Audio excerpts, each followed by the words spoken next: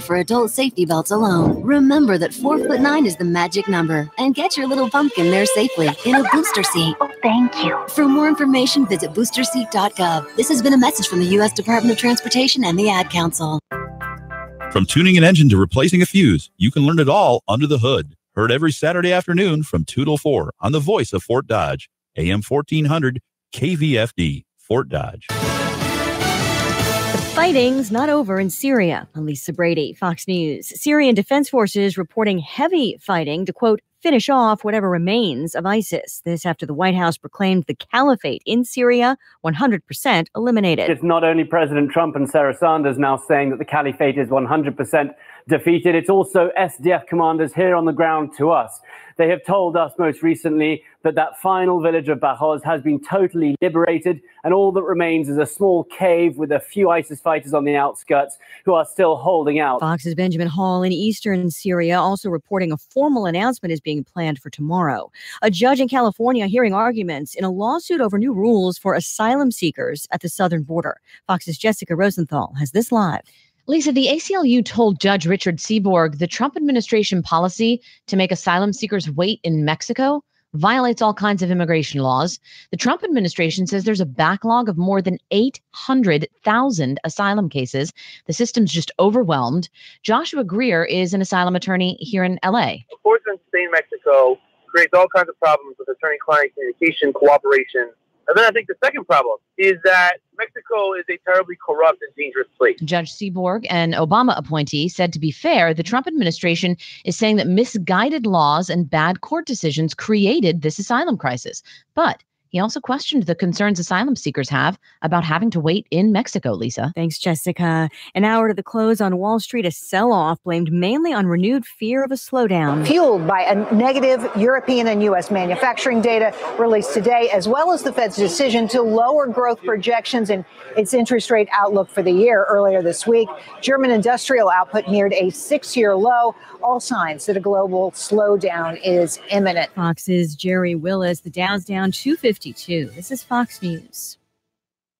Looking for ways to save with your Medicare plan? Walgreens is a preferred network pharmacy with many plans nationwide, which could mean lower copays for you. So bring your prescriptions to a Walgreens pharmacy today to start saving. Walgreens, trusted since 1901. Walgreens participates as a preferred network pharmacy with United Healthcare, Cigna HealthSpring, and Express Scripts Medicare. For a complete list of available plans, please contact 1-800-MEDICARE. TTY users should call 1-877-486-2048. 24 hours a day, 7 days a week, or consult www.medicare.gov. Other pharmacies are available in our network. And now, the worst commercial ever. I'm Jake. And I'm Jack. We're the Plow Guys. How do we keep your driveways clean? With commercial auto and business insurance through Progressive. They help with a customized insurance plan that keeps our business on the road. And that's news worth shouting out loud simultaneously. Enthusiastic yelling at the same time. Yeah! Terrible. Whereas commercial auto and business insurance through Progressive is anything but. Visit progressivecommercial.com to quote today. Insurance provided and serviced by Progressive Casualty Insurance Company. It's affiliated and third-party insurers.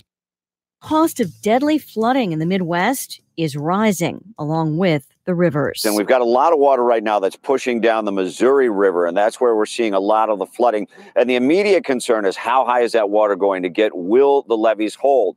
Information received yesterday from the Army Corps of Engineers said that 28 levees in the Missouri River Basin alone had either been overtopped or breached. One of those locations was Winthrop, Missouri, where residents can only speculate if they will have a town anymore. A lot of people who got the order to leave say the days of living down by the river are over. It's just not worth it. Fox's Mike Tobin. Iowa now estimating more than $1.5 billion in damage, pushing the total with Nebraska and Missouri to more than $3 billion so far. Much of it damage to farmland and livestock. A fight over adoption rules in Michigan may be over. The state reaching a settlement with the American Civil Liberties Union, which sued over religious objections being used to turn away gay couples or individuals. Under the settlement, faith-based adoption agencies that are paid by the state will no longer be able to turn away LGBT applications. Critics of the settlement say it violates Michigan law protecting faith-based adoption agencies. President Trump hosting a meeting with Caribbean leaders at his Florida estate. We'll be talking about many subjects. Trade, we always talk about trade, but we'll also be discussing, I have a feeling, Venezuela. That may come up in our conversation. It's become a very big topic all over the world, Venezuela. The Caribbean region has not been united behind the U.S. call for disputed Venezuelan President Nicolas Maduro to step aside in favor of self-proclaimed interim president and opposition leader Juan Guaido.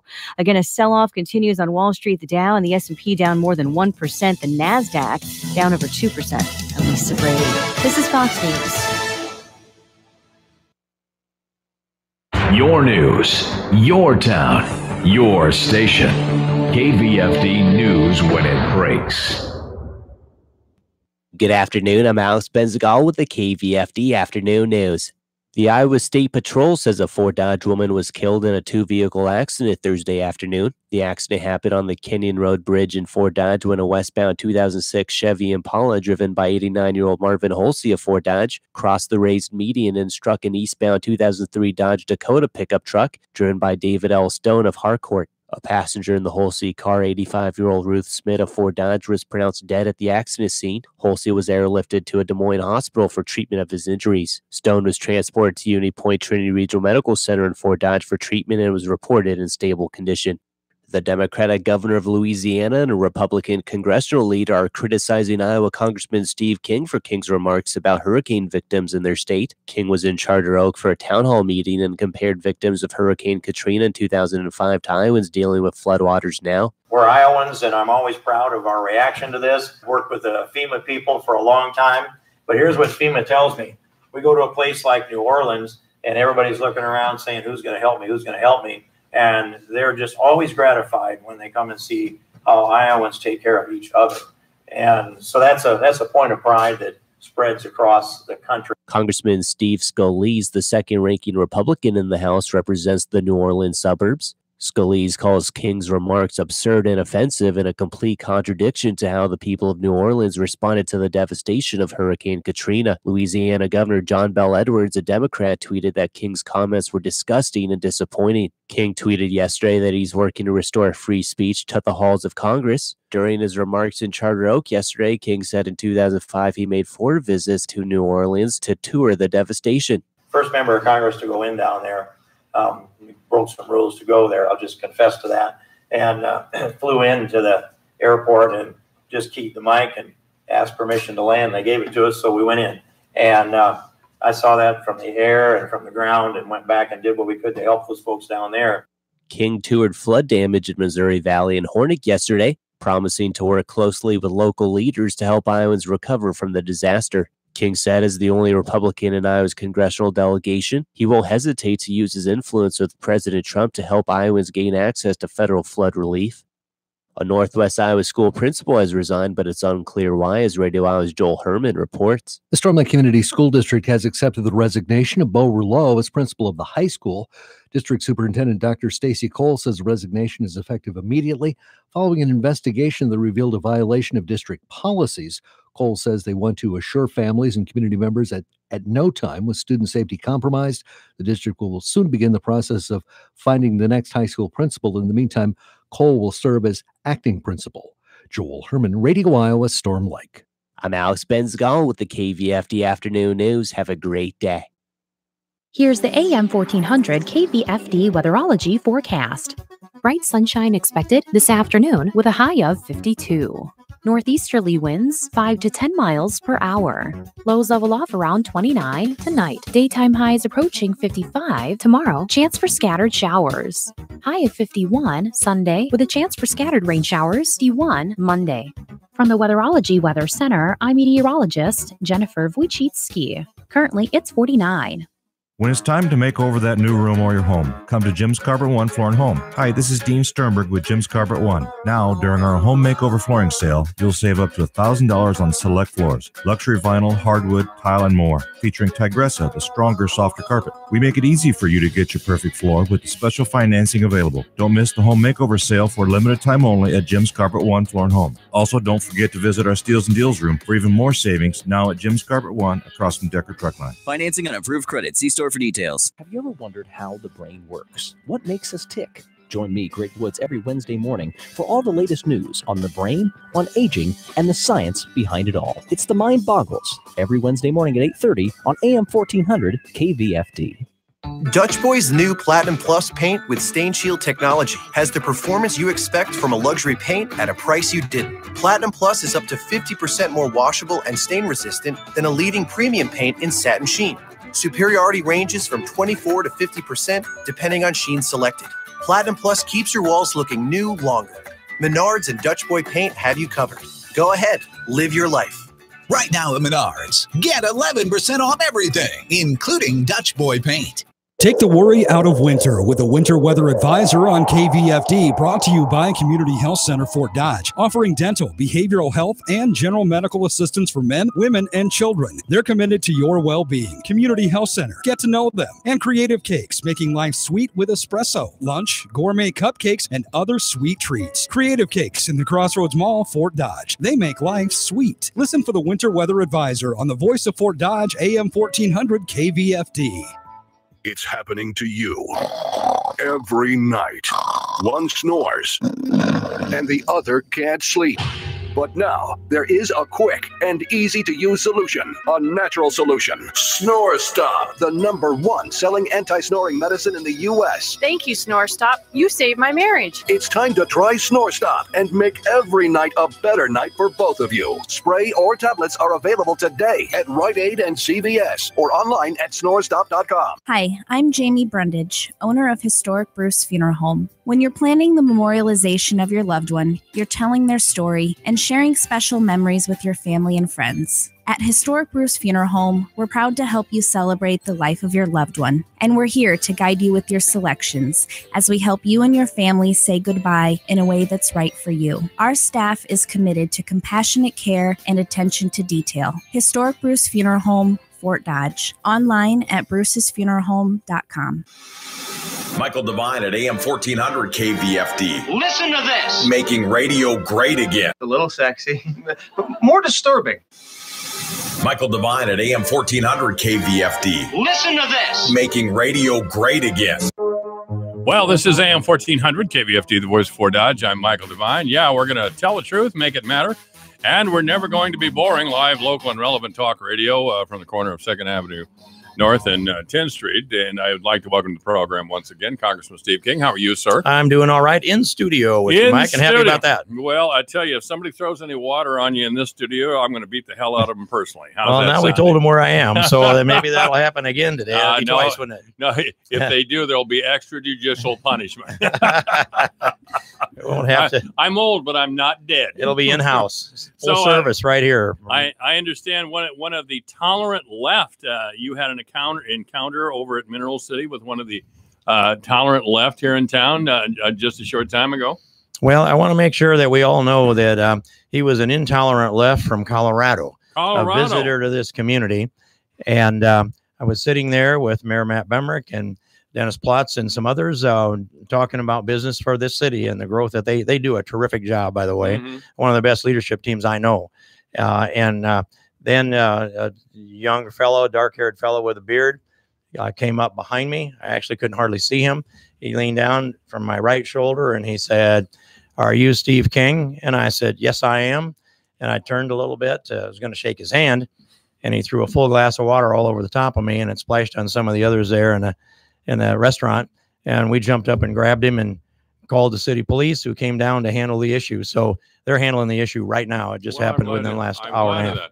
I understand there was a Australian politician who was egged by a young man, and you shouldn't do that to Australian politicians, I guess, because he decked the kid.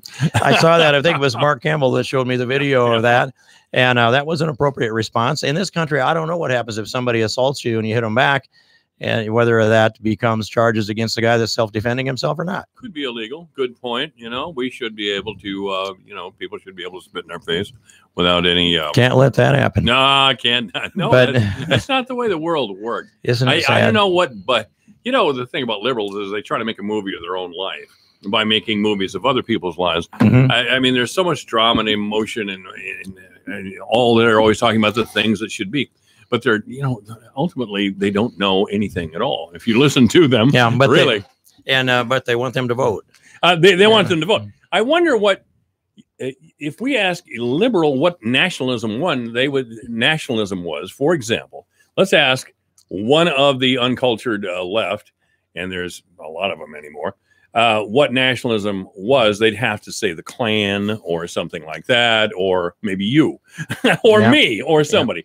That would be the extent of it. But I was talking in the last couple of days with representatives from farm groups around our area, and we talked about nationalism in China. The Chinese, for example, are very nationalist people. What they do, and I don't have any problem with that, by the way. What that means is the Chinese will do whatever they need to if they think it's going to benefit their country and their people who are Chinese, not surprisingly. And that's really that example is really the definition of a nationalist. It doesn't make them racist, does it, Mike? No, it doesn't. That's the deal. I am a nationalist. I want what's best for our country. I don't want to make apologies for our country. I don't want to make apologies for doing our best, defending ourselves vigorously. And I'm sure as hell not going to apologize if we send troops overseas, because it's better to fight them over there than it is over here. And if you think they don't want to come over here and start the fight, you're out of your mind. So I'm sorry if it's too hot in here. I see you had to loosen your tie. No, it was because I was feeling your heat, Mike. I used a lot of hot air. Huh? I'm sorry. I ask you the definition of a nationalism, then I answer myself. Okay, I beg your pardon. let me inject a little bit into that. Right. And I picked up first of all, we have not used the term, I'll say white nationalism. We haven't used that in our vernacular in any way at all, in going clear back into our history. We ran a LexisNexis search on this. Sure. And we went back to the year 2000. How many times was that term even used in any publication? And that will bring all of them out forward in the LexisNexis. From the year 2000 up until the year 2015, you'd have to count it as virtually zero. We didn't talk about it at all. And then in 2015, it jumped up to about 800 or 900 in that year. 2016, it jumped up to 10,000. And in 2017, it went to 30,000 times. Well, coincidentally, the week after Trump was elected president, that would be the Sunday, November 12th through the 15th, there was a big meeting of Democrats in the Mandarin Hotel in Washington, D.C. George Soros was there to lead the way, along with every power player that you can imagine on that side of the aisle. And they were there to celebrate and decide what they were going to do with the new Clinton presidency. But the disappointment was, of course, that she didn't win. Right. So they turned that effort into how are we going to act with this? How are we going to deal with the Trump presidency? Out of that meeting, I'm convinced came the resistance movement. Oh, yeah. Do not let him go. And that was where the center of it was. Also, look at all the times that the words were weaponized, like white nationalist, white supremacist, Nazi, fascist. None of those things were used in our political dialogue until just the last, say, 3 years or so. Well, and you're absolutely correct. And I don't mean to interject. I hate to stop you when you're rolling like this, but they also adopted violence. And if you follow the alt-left like I do, they are celebrating the fact, the alt-left, that violence works. If you charge, if there's a conservative speaker somewhere, and you rush him or hit him or do something like he did to you, that's a positive. It makes conservatives less likely to speak in public. That's thuggery, and that's the kind of thuggery that was advocated by Maxine Waters. Thank you very much. And by the way, I get along with Maxine just fine. And do you really? Yeah, she's just these unique personalities. I don't know. I have a kind of an affinity to make friends with them because it's not boring around somebody like Maxine. No, I believe it. She just can't resist you, Steve. Well, yeah, that's it's all that charisma and macho stuff. That's just what it draws is. in Maxine like a fly.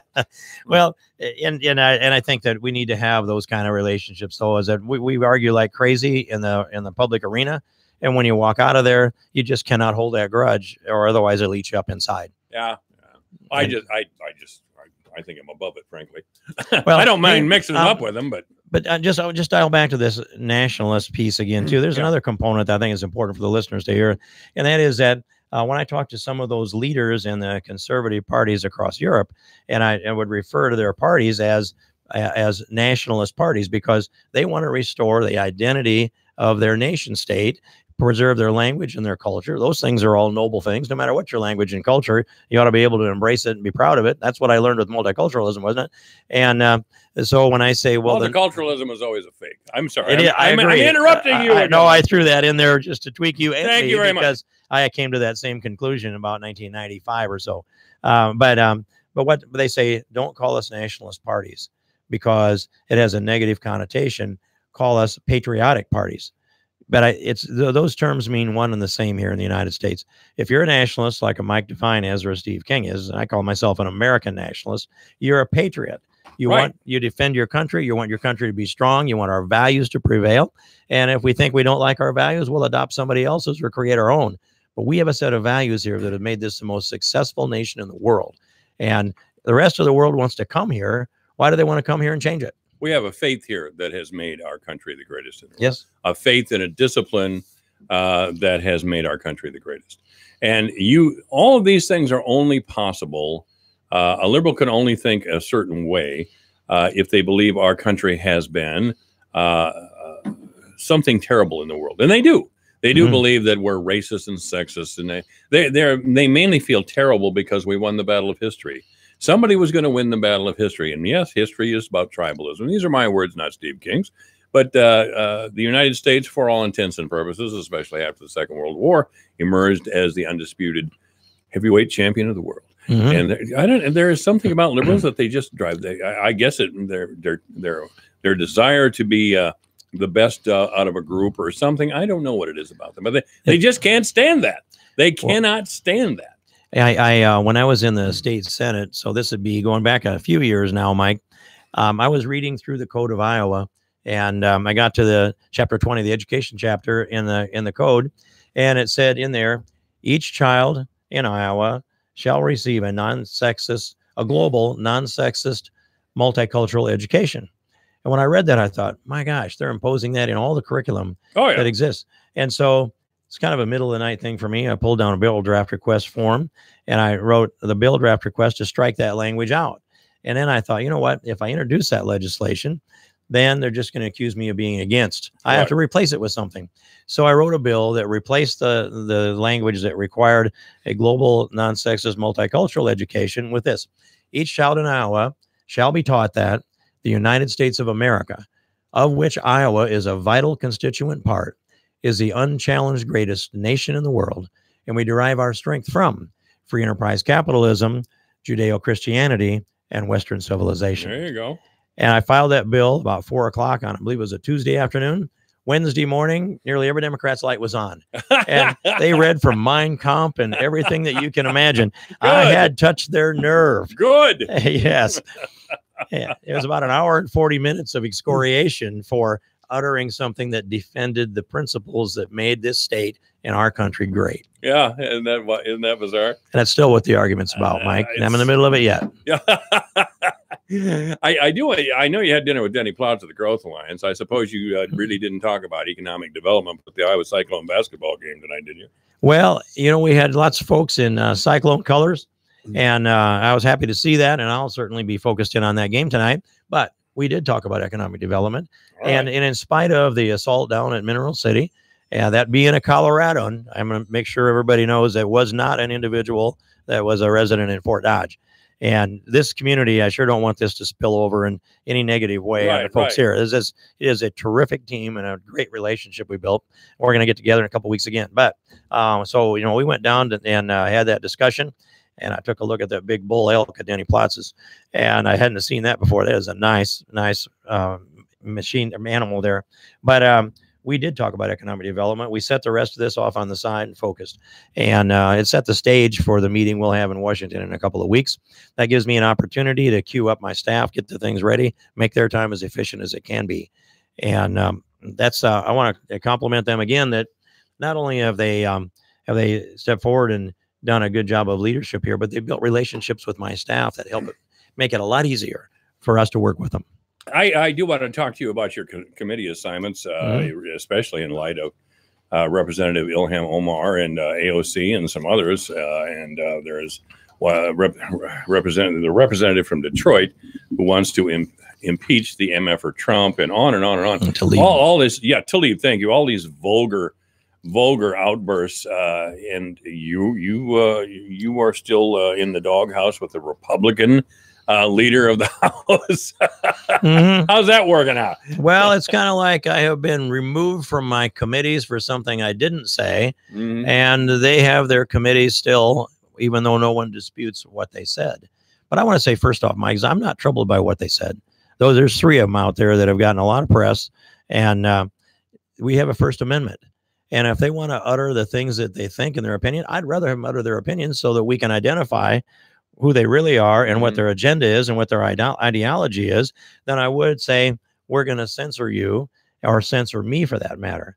Now, the thing in my case was I did not deliver that quote that the New York Times set up. And we searched back to see if I'd ever used those terms that identify, I called them the 2 odious ideologies. We did LexisNexis, which finds everything that's ever been in print. And to the year 2000, I had never used those words, never been quoted using those words.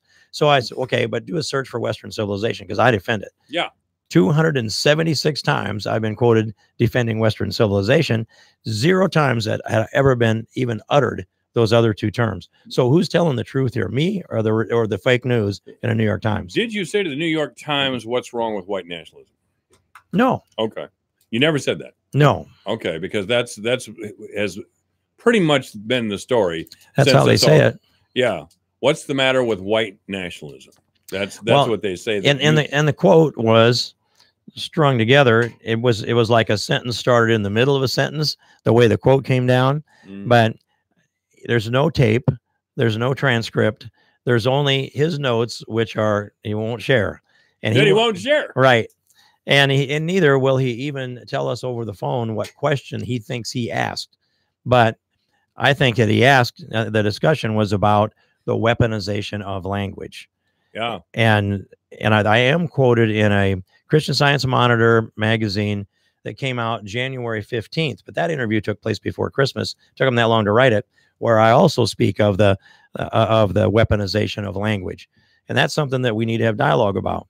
The word racist is applied to everybody today. That's weaponized language, but it's losing its kick. So then they use Nazi, then they use fascist, and they go on down through this. So if those words were even said by me, it was echoed by a question he asked me, set up that way. But it's a whole new sentence in thought to say Western civilization. How did that? That is a singular word. It doesn't include 3 ideologies. Western civilization. How did that language become offensive?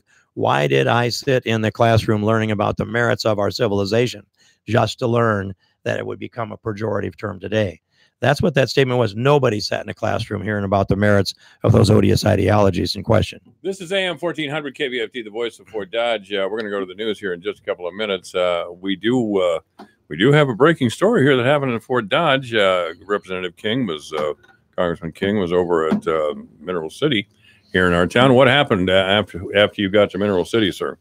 Well, what happened was we're sitting there getting ready to have lunch with a scattering of folks in the leadership in the community, including the mayor and Danny Plotz and others. I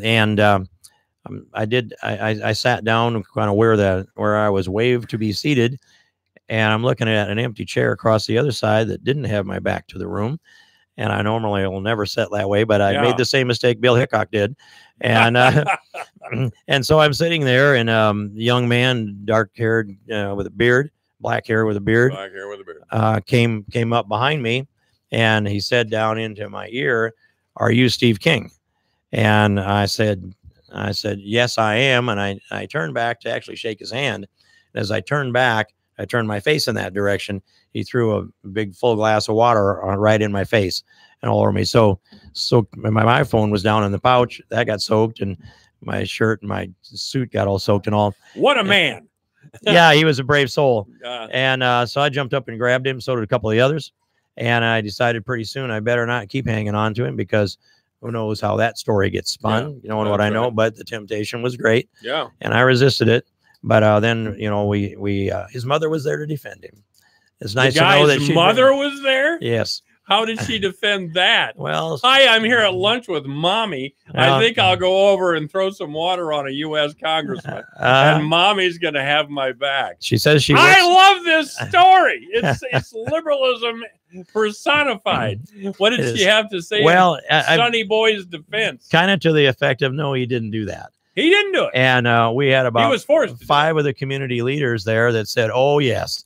And then we sat him down in the booth there for a little while, and she was trying to get him out of there. And I said, "Don't let I him leave." bet she was. Yes. And so Jim Kirsten made sure that he wasn't going to get out the door. Jimmy boy. Jim he's good. And I mean, and when it comes time to action, I'm happy to be in a foxhole with Jim. He's a Fort Dodge guy. Oh yeah. And then they called the police, and an officer came down and took the reports from everybody. But they got no chance because we had the most stellar witnesses you could gather together in the city of Fort Dodge. Well, I don't know about that. There is a possibility he was trying to throw water at Plouts or Bemrick. Well, but he got you by mistake. Yeah. But I don't think they were going to do that in there with those fellows. But So did they arrest Mommy and Sonny Boy and take him to the can? Or what? I don't know the answer to that. All right. I think probably not, but I bet she went with him. And she said, she did, holding his hand. She said, "You better be careful with what you're doing. I work for a lawyer," she said. Said to who? I don't know who the lawyer is, but Would she clean the place at night or what? yeah. Well, I just I work in the middle of the. Yeah, I work for a lawyer. Look out! I talk to a couple of lawyers, 3-4 of them every week on the air. Look out! I'm dangerous. I've got a few lawyers that work for me, but I didn't tell her that. Do, yeah. And I think of the quote of it came from Andy McKean, and he's in the State House now, but he was in the Senate when I was there. A lawyer, and I remember standing on the floor of the Senate saying, "I know that this is going to come as a surprise to a lot of you, but lawyers don't know everything." That's right, they don't. And that's right. Of course, nobody can. But working for a lawyer doesn't get you in that category, and we'll see how this goes. But we're looking at some of the legalities now. You, of course, know Representative Van Meyer. Oh yeah, sure do. Well, her husband's Dr. Jim Meyer, and I went out to see him today, so that must make me medically proficient. I talked to a doctor. There you go. Representative King is our guest. Michael Devine, the mayor of Manville. It's a fancy title for a part-time job.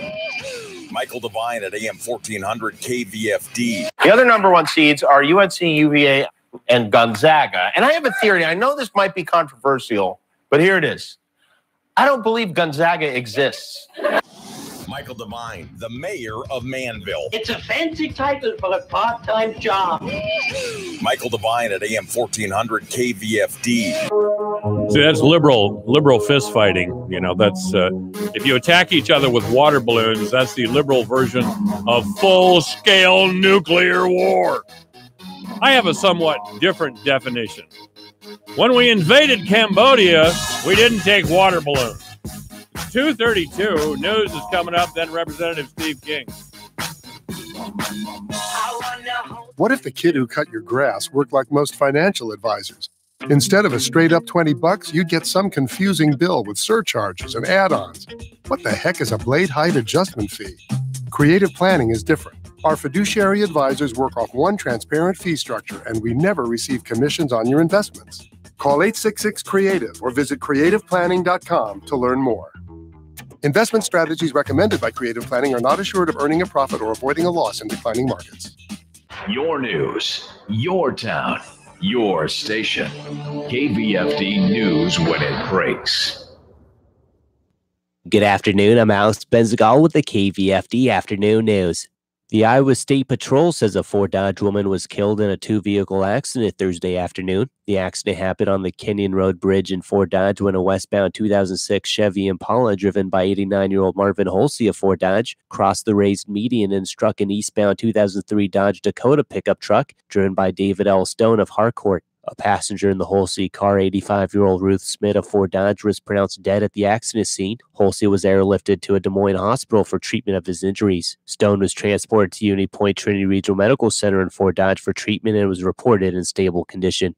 The Democratic governor of Louisiana and a Republican congressional leader are criticizing Iowa Congressman Steve King for King's remarks about hurricane victims in their state. King was in Charter Oak for a town hall meeting and compared victims of Hurricane Katrina in 2005 to Iowans dealing with floodwaters now. We're Iowans, and I'm always proud of our reaction to this. Worked with the FEMA people for a long time, but here's what FEMA tells me. We go to a place like New Orleans, and everybody's looking around saying, who's going to help me, who's going to help me? And they're just always gratified when they come and see how Iowans take care of each other. And so that's a point of pride that spreads across the country. Congressman Steve Scalise, the second-ranking Republican in the House, represents the New Orleans suburbs. Scalise calls King's remarks absurd and offensive and a complete contradiction to how the people of New Orleans responded to the devastation of Hurricane Katrina. Louisiana Governor John Bel Edwards, a Democrat, tweeted that King's comments were disgusting and disappointing. King tweeted yesterday that he's working to restore free speech to the halls of Congress. During his remarks in Charter Oak yesterday, King said in 2005 he made 4 visits to New Orleans to tour the devastation. First member of Congress to go in down there. We broke some rules to go there. I'll just confess to that. And flew into the airport and just keyed the mic and asked permission to land. And they gave it to us, so we went in. And I saw that from the air and from the ground and went back and did what we could to help those folks down there. King toured flood damage in Missouri Valley and Hornick yesterday, promising to work closely with local leaders to help Iowans recover from the disaster. King said as the only Republican in Iowa's congressional delegation, he won't hesitate to use his influence with President Trump to help Iowans gain access to federal flood relief. A Northwest Iowa school principal has resigned, but it's unclear why, as Radio Iowa's Joel Herman reports. The Storm Lake Community School District has accepted the resignation of Bo Rouleau as principal of the high school. District Superintendent Dr. Stacy Cole says the resignation is effective immediately following an investigation that revealed a violation of district policies. Cole says they want to assure families and community members that at no time was student safety compromised. The district will soon begin the process of finding the next high school principal. In the meantime, Cole will serve as acting principal. Joel Herman, Radio Iowa, Storm Lake. I'm Alex Benzagal with the KVFD Afternoon News. Have a great day. Here's the AM 1400 KVFD weatherology forecast. Bright sunshine expected this afternoon with a high of 52. Northeasterly winds 5 to 10 miles per hour. Lows level off around 29 tonight. Daytime highs approaching 55 tomorrow. Chance for scattered showers. High of 51 Sunday with a chance for scattered rain showers. 51 Monday. From the Weatherology Weather Center, I'm meteorologist Jennifer Wojcicki. Currently, it's 49.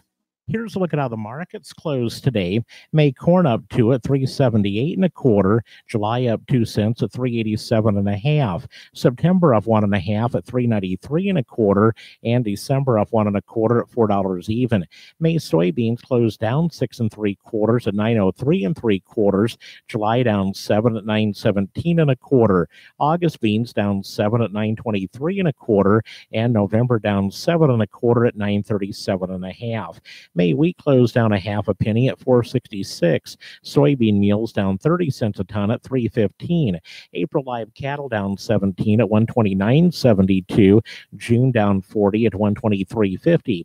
March feeder cattle up 22 at 143. April down 12 at 148.80. April lean hogs unchanged at 78.32, and May up 42 cents at 87.02. From the Alpha Media Farm Desk, I'm Dwayne Murley. Hey, I'm Andy. If you don't know me, it's probably because I'm not famous. But I did start a men's grooming company called Harry's. The idea for Harry's came out of a frustrating experience I had buying razor blades. Most brands were overpriced, overdesigned, and out of touch. At Harry's, our approach is simple. Here's our secret. We make sharp, durable blades and sell them at honest prices for as low as $2 each. We care about quality so much that we do some crazy things, like buy a world-class German blade factory. Obsessing over every detail means we're confident in offering a 100% quality guarantee. Millions of guys have already made the switch to Harry's, so thank you if you're one of them. And if you're not, we hope you give us a try with this special offer. Get a Harry starter set with a 5-blade razor, weighted handle, shave gel, and a travel cover, all for just $3 plus free shipping. Just go to harrys.com and enter 1616 at checkout. That's harrys.com, code 1616. Enjoy. This is AM 1400 KVFD, the voice of Fort Dodge. 2:38. We'll be back with Congressman Steve King in just a minute. Obituaries this hour brought to you by Gunderson Funeral Home and Cremation Services at 1615 North 15th Street, Fort Dodge. You may contact Gunderson Funeral Home and Cremation Services by calling 515-576-7128 or online at www.gundersonfuneralhome.com. Mr. Thomas Kimball Jr. has passed away. His services for Mr. Kimball will be tomorrow afternoon at 2:15 at the Lighthouse Ministries Church. Visitation from 12 to 2 prior to the service. Mr. Robert Knutson has died. Services for Mr. Knutson will be at 11 o'clock. We're at 11 o'clock this morning at Tompkins Celebration Center. Obituaries this hour brought to us by Gunderson Funeral Home and Cremation Services at 1615 North 15th Street, Fort Dodge. You may contact Gunderson Funeral Home and Cremation Services by calling 515-576-7128 or online at www.gundersonfuneralhome.com. It's 2:39 at AM 1400 KVFD. Gunderson Funeral Home and Cremation Services. Oh, why not just cremate me when I'm gone? Sounds simple, doesn't it? However, there are many options to consider when cremation is chosen. From simple to detailed, we at Gunderson Funeral Home and Cremation Services can help you create a unique commemoration. Gunderson Funeral Home and Cremation Services.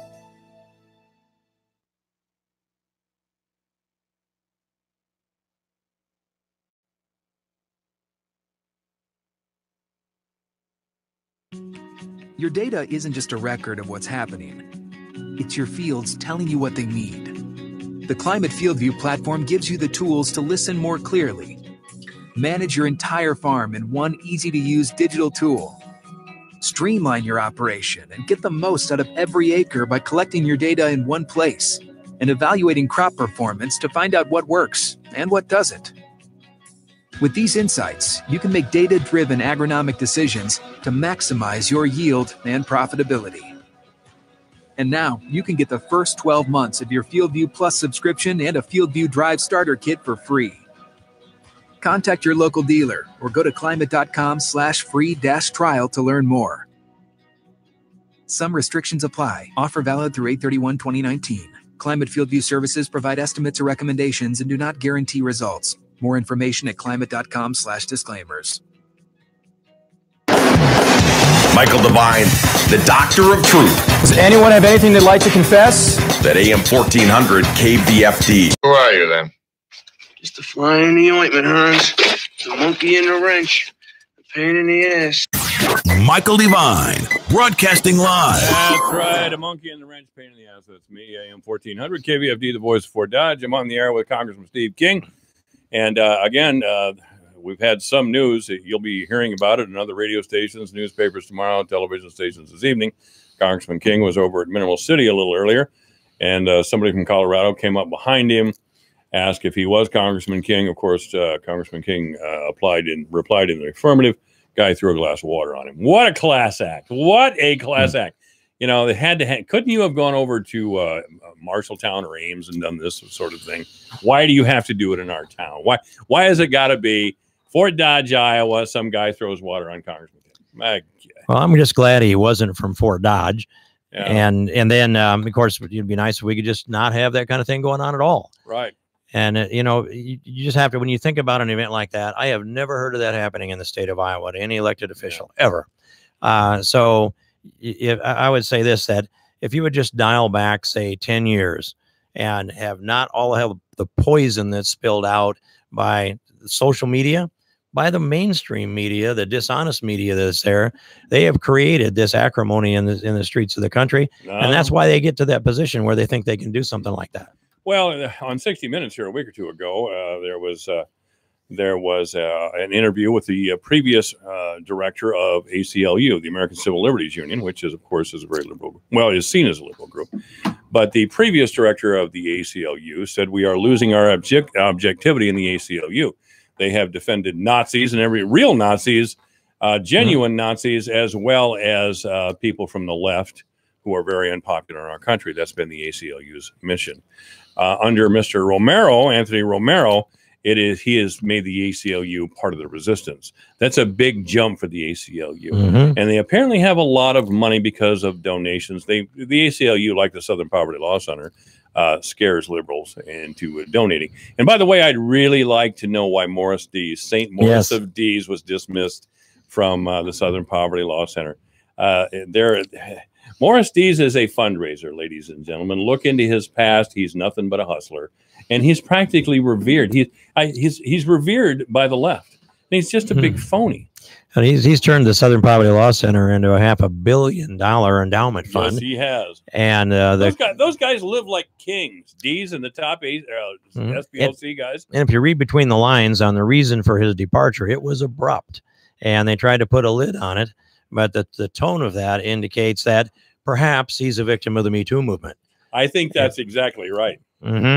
That's how I hit it. And I have dealt with the SPLC a good number of times when they're brought in to testify before the Judiciary Committee in the House of Representatives, and it always was just, I'll say, blatant biased. I cannot believe that the Southern Poverty Law Center is any kind of an objective operation at all. It is, they have an agenda, and they want to break down the values of this country, and I'm convinced of that. And so, you know, I'm a little cautious about saying some of the other things that I happen to know about the SPLC. But if they get to decide who is a hate group and who is who is a hateful individual, and they do that, they've been essentially handed that authority by whatever reason it is, then they're passing a judgment on everybody else. And some of the people that they've named as a hater, a racist, somebody that's in a hate or a race group, that is, it's always a conservative that's named. It's never a liberal. And so I'd be happy if we didn't have to deal with them again. And the ACLU, when they used to be objective about protecting, I had a working relationship with them when I was in the state Senate, because they would defend constitutional rights. But that's all gone out the window now, and it's all about a leftist agenda, and it's twisting our Constitution instead of protecting it. I know Randy Feenstra. He's a good guy. He is challenging you. He said some nasty things about you. You remarked, as I recall, during our last conversation, that, well, there's actually two challengers out there for the Republican nomination. Maybe Mr. even Feenstra, three. Maybe even three. I don't know who the Sioux City guy is. I certainly know Randy Feenstra. But anyway, you remarked that part of the reason, maybe to your mind anyway, is that there are big agricultural concerns in Iowa's congressional 4th district who want illegal immigrant labor. I spend a lot of time with farm groups. I'm a big supporter of agriculture, but I can tell you that's true. They want workers. And my response to them is always, pay some money. They'll come. I mean, there were big wages in Detroit in the early part of the 20th century, and there was a huge migration from the South. I mean, that's how you attract workers. And in Wisconsin, it was beer and big wages, and they migrated to Milwaukee. That's right. That's right. Have you heard any more about that? I mean, you suspected that the last time I talked with you. Do you know that for a fact now, or? Well, I will when I see his donor list. It'll be published here pretty soon. And at that point, we'll be able to see. Yeah. But I would just say that if others want to take a look at that and draw their own judgment, I'm pretty confident that there will be employers of illegal aliens that are major donors to Randy Feenstra's campaign. Yeah, these are big ag guys. I mean, they're usually guys who are who support you. I mean, have they had a change of heart? I mean, you have been very clear on establishing the rule of law when it comes to illegal immigration, which again makes our liberal friends, in this movie they got going about themselves. They're resistance fighters, and they might be fat 50-year-old women, but they're out there on the in their minds are these peoples with swords and shields, with with a crusader cross and the whole thing. That's the way they see themselves. So have you seen or heard of anything of these from any of these big ag groups who have been your supporters? I don't want to imply or let alone indict the big ag groups, because I mean the big five are Farm Bureau, Corn, Beans, Cattle, and Hogs. None of those organizations have expressed this thing to me in any strong way. Right. I think the organizations are sound, but there are the individuals that may be members of those organizations that have pushed very hard for their very narrow economic interest, and that is cheap labor. And they want me to legalize their employees. And I've been through those conversations for enough years, and often it's wrapped in the cloak of virtue. That is that we're helping them out. And there's a family that, well, I guess it better not be any more specific than that, but they contend that they're helping these families out, that they wouldn't have as good a life if they left them in their home country. They say, God's called me to do this. Some of them do. And so, but what they leave out is it is cheap labor. And they are making money off of this, and it is their life's work. And why would they be so serious about this? Why would they be ready to throw their congressman over the side over immigration if they didn't already have illegal employees? Oh, come on. That's the worst kept secret in the That's country, right. Is that big ag knowingly employs illegal immigrants. They recruit them. I mean, Storm Lake, where Art Cullen writes, Storm Lake... They rejuvenated that town through essentially slave labor. And Art Cullen, and I've written about this and spoken about this in the past. Art Cullen's stance supposedly is in favor of illegal aliens because of his humanity and his deep respect for the human being and blah, blah, blah, blah, blah. Nonsense. He's speaking on behalf of the advertisers of Buena Vista County who enjoy slave labor or illegal immigrant labor, whichever way you'd like to speak it. He is speaking for his advertisers, some of his advertisers in those big plants over there. Oh, yes. That's what he's doing. And he's been on that agenda for a long time. He is not Saint Art of Cullen. He's just a mouthpiece for some big ag concerns over there who love cheap immigrant labor and exploitable labor. You know, and Mike, of course, I've watched this for a long time and been in the middle of this debate for a long time. And when you watch how things shift, I mean, I can think, for example, when I walked into public life, I never accepted the idea that we should allow someone who is unlawfully present in America to live as our neighbor in our communities. They need to be removed and placed in a place where they can wake up legal. That's what our law says. And here about, I bet it was 16, 17 years ago, I had a conversation with a county sheriff, not in this county, who said, I have an illegal alien that lives next door to me. And congratulations. I like her. And so I'm not going to do anything, and I'm not going to tell anybody. Must be good to be the king. Must be good. I thought you were the king, but he must be the king. And when you use the term slave labor, and I haven't been using that, but it's descriptive. And when you said that, I thought, let me see. If you have slave labor, you have to sustain the standard of living, a place to live, food, clothing, and shelter at a minimum. And that's what slave labor required. But this is the taxpayers subsidizing up to the food, clothing, and shelter level. When the wages aren't high enough to sustain somebody in the community, but the welfare program has to supplement that, that's worse than slave labor. That's subsidized slave labor. And a slave really has no choice but to remain a slave. Now, there have been a lot of reports from some of these big chicken houses around here that these people are virtual slaves. They're the 21st century definition of slavery. It may not be as stark as 19th century or 18th century versions of slavery, but it is in fact slavery. And we have, again, there they are again, ladies and gentlemen, moving across their own moviescape, liberals in their own movies, seeing themselves as saviors, and they're all they're so concerned with humanity and I'm so good. Actually, they're self-involved, narcissistic, selfish people who like slave labor. Yep. And there's you've probably seen the gumball video that Dr. Roy Beck did back in about 1991 or two. And he shows how if we it takes the population of the earth, people we have in the United States, and then some of the other balances out there, and it'll take a gumball out and say, okay, so we bring 1 million in this year, put them in this jar called America. While that happens, there's a whole number of millions of others that are born in the world. And then you take another 1 million the next year and you put that gumball in this beaker jar. And after a while, the population that's growing at multiple times spills out over the top, rolls all over the floor. It illustrates clearly we can't relieve the poverty in the world by bringing people into America. That equation is the opposite. It cannot happen. But we can help people, and we can lift up economies. We can inspire them. We can teach them rule of law, clean up your corruption, free enterprise capitalism, education. We did that in the Philippines. And a half a century after we went to the Philippines with 1,074 teachers, priests, pastors, and our military, we handed over the educational system to the Philippines before the Second World War. And they had it all set up on their own. Speaking English, free enterprise capitalism, American work ethic, and American curriculum. And then Gloria Arroyo, the president of the Philippines, came to the U.S. in 2004 to say, thank you, America. You transformed our islands. And she said, send us more teachers. That's wonderful. And that's the foundation for the Peace Corps. Ladies and gentlemen, you probably noticed that when Congressman King and I are in the room alone, he's the liberal. Congressman Steve King, liberal. How's that fix you? You hurt me so deep, Mike. But you did get yourself in trouble now with Congressman Steve Scalise. You were, of course, part of 4th District. Well, most of 4th District, but certainly down around Hamburg, Iowa. And I know where Hamburg is, and in the southwest part of the state. They've been hit really bad with flooding. And we have, I have never had water in my basement before this year, but I do this year. And I'm not happy to report that.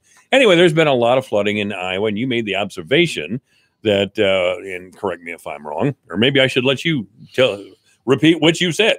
Well, I told a narrative at a town hall meeting in Charter Oak, Iowa yesterday morning that in talking with FEMA people, FEMA personnel, not their, their elected representatives, not their top management people, but rank and filers, they said they'd worked around the country, and including Katrina.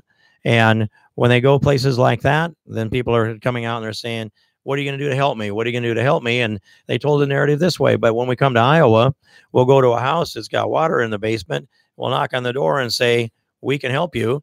And just use the name John.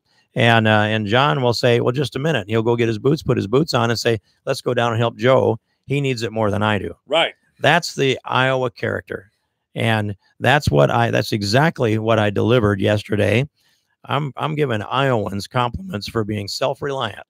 And they seem to be taking offense at that because they can't meet that standard in New Orleans. Now, are they trying? I haven't heard the whole story. Are they trying to make it about because there's a lot of black people in New Orleans? Oh, I did see a little clip of that pop up somewhere. That yes, since New Orleans is a majority black community, that means that I'm a racist for saying that. That's right, you're a racist. And they forget that I made 4 trips into Katrina. I did all I could to help them down there, and more than any other member of Congress did, unless they happen to live there. And I went down and walked the lower 9th Ward when my security detail wouldn't let me go there because it was too dangerous. I walked there anyway, and I went in and talked to those folks that were cleaning out their houses. And that's I'd say that's 100% black community in there. And then I went down and painted houses in the same lower 9th Ward. So I've done my part for Katrina. I saw it with my own eyes. The video clips are out there, and there's got to be hours of video clips that support what I said. And we know Iowans, and the folks in Missouri Valley, they were for the first time they were surrounded, couldn't get in and couldn't get out. They had about 55 official personnel and lots of volunteers. They saved at least 2 lives in Missouri Valley, getting people that were not mobile, that were sitting in water with ice floating. They were minutes from death. Sure. And that's Missouri Valley. Up the road in Hornick, an hour up the road in Hornick, those folks, small town, less than 300 people, and they made decisions, and they were bold and strong, and they worked day and night. I talked to a guy that worked 3 days straight without laying down, and then they ordered him to go lay down. I said, how long did you sleep? He said, 4 hours. There's work to be done. That's what's going on in this state right now. And I highlighted that, and I will not back up or apologize for it. And I drew a contrast that's real, and Americans should be able to remember what they saw on television when Katrina hit. Yeah, that was quite the story then. So I guess again, Congressman Scalise, and there was another congressman or maybe one of the senators, Cedric Richmond. Cedric Richmond. Don't know who Cedric Richmond. He is an African American. I think he played some pro ball. Oh, really? He's a pitcher for the Democrats baseball team. Oh, yeah. And he's a pretty edgy individual. When he in the Judiciary Committee sometime last year, we had an altercation in there. You were brawling with Cedric? He wanted to. He wanted to duke you out? If I hear another word, we can go back behind the chambers and we'll settle it back there. Is he big? He's a pro athlete. Pro athlete. Yeah. All right. And I'm a fat guy. You're a fat old guy. I'm not as fat as I was, Mike, but yeah, but anyway, if you can't have an open dialogue, and the discussion was they were saying, well, we've got to bring these young people out of Central America because the crime rate's so high down there, and bring them into America to save them. And who said that? This is people like Cedric Richmond and others. And I don't know it's exactly out of him, but it could have been Sheila Jackson Lee or Zolofgren or any of them. And I think said, Sheila Jackson Lee is a dude, by the way. But go ahead. Well, and she and anyway, and I said, well, 9 of the 10 most violent countries in the world are south of our southern border.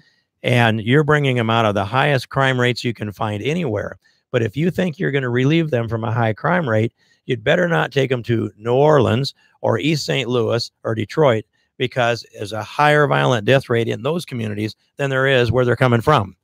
That was a racist comment, according to Cedric Richmond. I had expressed white privilege because I used some data. White privilege? Yes. Oh, how could I have forgotten to ask you to define white privilege? Yes. Well, it's white fragility. We're fragile and we're privileged, and but we're not the snowflakes, Mike. That's right. We're not, and we don't sneak up behind somebody with our mom and dump water on you either.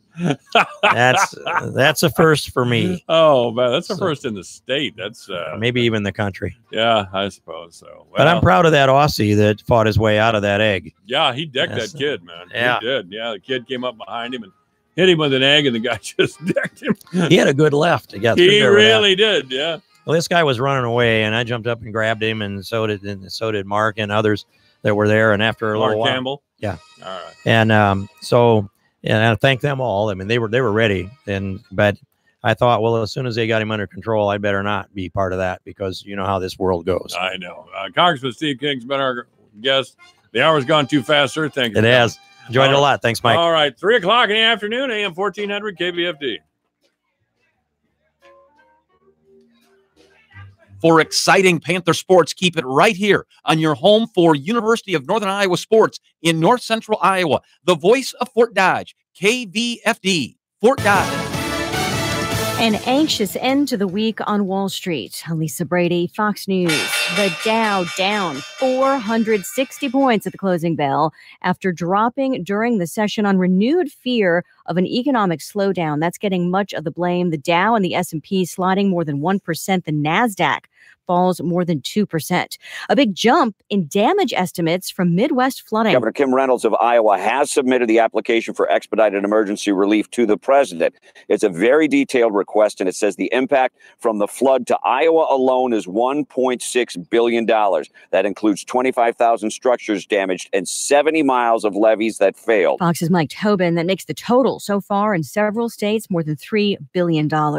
New sanctions on North Korea apparently not happening after all. Fox's John Decker, live at the White House. President Trump reversed administration policy in a tweet, declaring he would unwind new sanctions on North Korea that the Treasury Department rolled out just a day before. In a follow-up statement explaining the reversal, Press Secretary Sarah Sanders said President Trump likes Chairman Kim, and he doesn't think these sanctions will be necessary. The president appeared to be referring to an announcement on Thursday in which the Treasury Department said it was sanctioning 2 China-based shipping companies accused of helping North Korea evade existing economic sanctions. Lisa? John, General Motors says it will build a new electric vehicle in Michigan instead of China, as previously planned. But CEO Mary Barra is suggesting the decision is not a response to recent criticism from President Trump over the closing of a plant in Ohio as part of restructuring. When we talk about jobs and investing in the U.S. workforce and the American worker, that's where, General Motors and I think the president are very aligned. We want to create jobs, good paying jobs. Barra says she's making decisions aimed at ensuring GM remains a strong company. This is Fox News. Texting enrolls for recurring automated marketing text messages. Message and data rates may apply. Texting privacy rules and terms and conditions at textrules.us. Has dinner got you down? Sick of awful frozen meals or unhealthy fast food? Don't despair, because Martha Stewart is doing a free taste test, giving away 3 full-size meals from her new meal kit delivery service, Martha and Marley Spoon. All fresh ingredients with Martha's delicious and easy recipes. You're eating in just 30 minutes. To be part of Martha's at-home taste test and get 3 free meals, be one of the first 100 people to text the word food to 246810. It's so easy. Text us now. Martha and Marley Spoon meals are easy, simple, and delicious. And right now, Martha wants you to enjoy 3 of her best 30-minute meals for free, so you can save time and enjoy eating dinner again. To be part of Martha's at-home taste test and get your 3 free meals, be one of the first 100 people to text food to 246810. That's food to 246810. Food to 246810. Says the last ISIS-held territory in Syria has been captured, though fighting has continued with a few holdout fighters today. A final decision on the number of U.S. troops that will stay there not yet made. The primary goal, we gather, is to prevent ISIS from coming back again. It's to hunt down their leaders. But of course, other geopolitical concerns, pushing back on the Shia crescent that Iran has built, making sure that the Assad regime doesn't push up and that Turkey doesn't come and attack the Kurds who have fought so valiantly alongside America. Fox's Benjamin Hall in eastern Syria. A teenager under arrest accused of making the racially charged threats that shut down schools in one Virginia city. 9 of Charlottesville's schools closed for a second day today after police say a 17-year-old made racially based threats to minority students at Charlottesville High School. Even though this threat has been resolved, the fear and anxiety that it provoked is real. School's Superintendent Rosa Atkins, police say the teen posted messages online about ethnic cleansing. The suspect reportedly not a student at any of Charlottesville schools. Joy Piazza, Fox News. Charlottesville was the scene of a deadly confrontation during a white nationalist rally in 2017. More fallout from a college admissions cheating scandal as another coach steps down. UCLA head men's soccer coach Jorge Salcedo resigned Thursday, this after his indictment last week for allegedly taking payments totaling $200,000 as part of that extensive college admissions and testing bribery scheme that rocked higher education. Salcedo allegedly took payment from the scheme's orchestrator Rick Singer in exchange for helping admit one male and one female applicant to the school while pretending they were UCLA soccer recruits. Neither played competitive soccer. Salcedo had been the second longest tenured men's soccer coach in UCLA history. Matt Napolitano, Fox News. Recapping the Wall Street sell-off, the Dow drops 460 points. I'm Lisa Brady. This is Fox News. Your news, your town, your station. KVFD News when it breaks. Good afternoon. I'm Alex Benzagal with the KVFD Afternoon News. The Iowa State Patrol says a Fort Dodge woman was killed in a two-vehicle accident Thursday afternoon. The accident happened on the Kenyon Road Bridge in Fort Dodge when a westbound 2006 Chevy Impala driven by 89-year-old Marvin Holsey of Fort Dodge crossed the raised median and struck an eastbound 2003 Dodge Dakota pickup truck driven by David L. Stone of Harcourt. A passenger in the Holsey car, 85-year-old Ruth Smith of Fort Dodge, was pronounced dead at the accident scene. Holsey was airlifted to a Des Moines hospital for treatment of his injuries. Stone was transported to Uni Point Trinity Regional Medical Center in Fort Dodge for treatment and was reported in stable condition. The Democratic governor of Louisiana and a Republican congressional leader are criticizing Iowa Congressman Steve King for King's remarks about hurricane victims in their state. King was in Charter Oak for a town hall meeting and compared victims of Hurricane Katrina in 2005 to Iowans dealing with floodwaters now. We're Iowans, and I'm always proud of our reaction to this. Worked with the FEMA people for a long time, but here's what FEMA tells me. We go to a place like New Orleans, and everybody's looking around saying, who's going to help me, who's going to help me? And they're just always gratified when they come and see how Iowans take care of each other. And so that's a point of pride that spreads across the country. Congressman Steve Scalise, the second-ranking Republican in the House, represents the New Orleans suburbs. Scalise calls King's remarks absurd and offensive in a complete contradiction to how the people of New Orleans responded to the devastation of Hurricane Katrina. Louisiana Governor John Bel Edwards, a Democrat, tweeted that King's comments were disgusting and disappointing. King tweeted yesterday that he's working to restore free speech to the halls of Congress. During his remarks in Charter Oak yesterday, King said in 2005 he made 4 visits to New Orleans to tour the devastation. First member of Congress to go in down there. He broke some rules to go there. I'll just confess to that. And flew into the airport and just keyed the mic and asked permission to land. They gave it to us, so we went in. And I saw that from the air and from the ground and went back and did what we could to help those folks down there. King toured flood damage in Missouri Valley and Hornick yesterday, promising to work closely with local leaders to help Iowans recover from the disaster. King said as the only Republican in Iowa's congressional delegation, he won't hesitate to use his influence with President Trump to help Iowans gain access to federal flood relief. A Northwest Iowa school principal has resigned, but it's unclear why, as Radio Iowa's Joel Herman reports. The Storm Lake Community School District has accepted the resignation of Bo Rouleau as principal of the high school. District Superintendent Dr. Stacy Cole says the resignation is effective immediately following an investigation that revealed a violation of district policies. Cole says they want to assure families and community members that at no time was student safety compromised.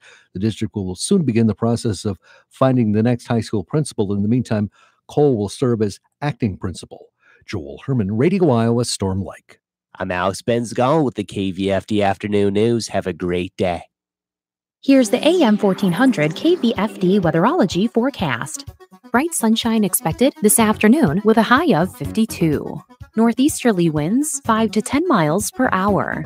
Lows level off around 29 tonight. Daytime highs approaching 55 tomorrow. Chance for scattered showers.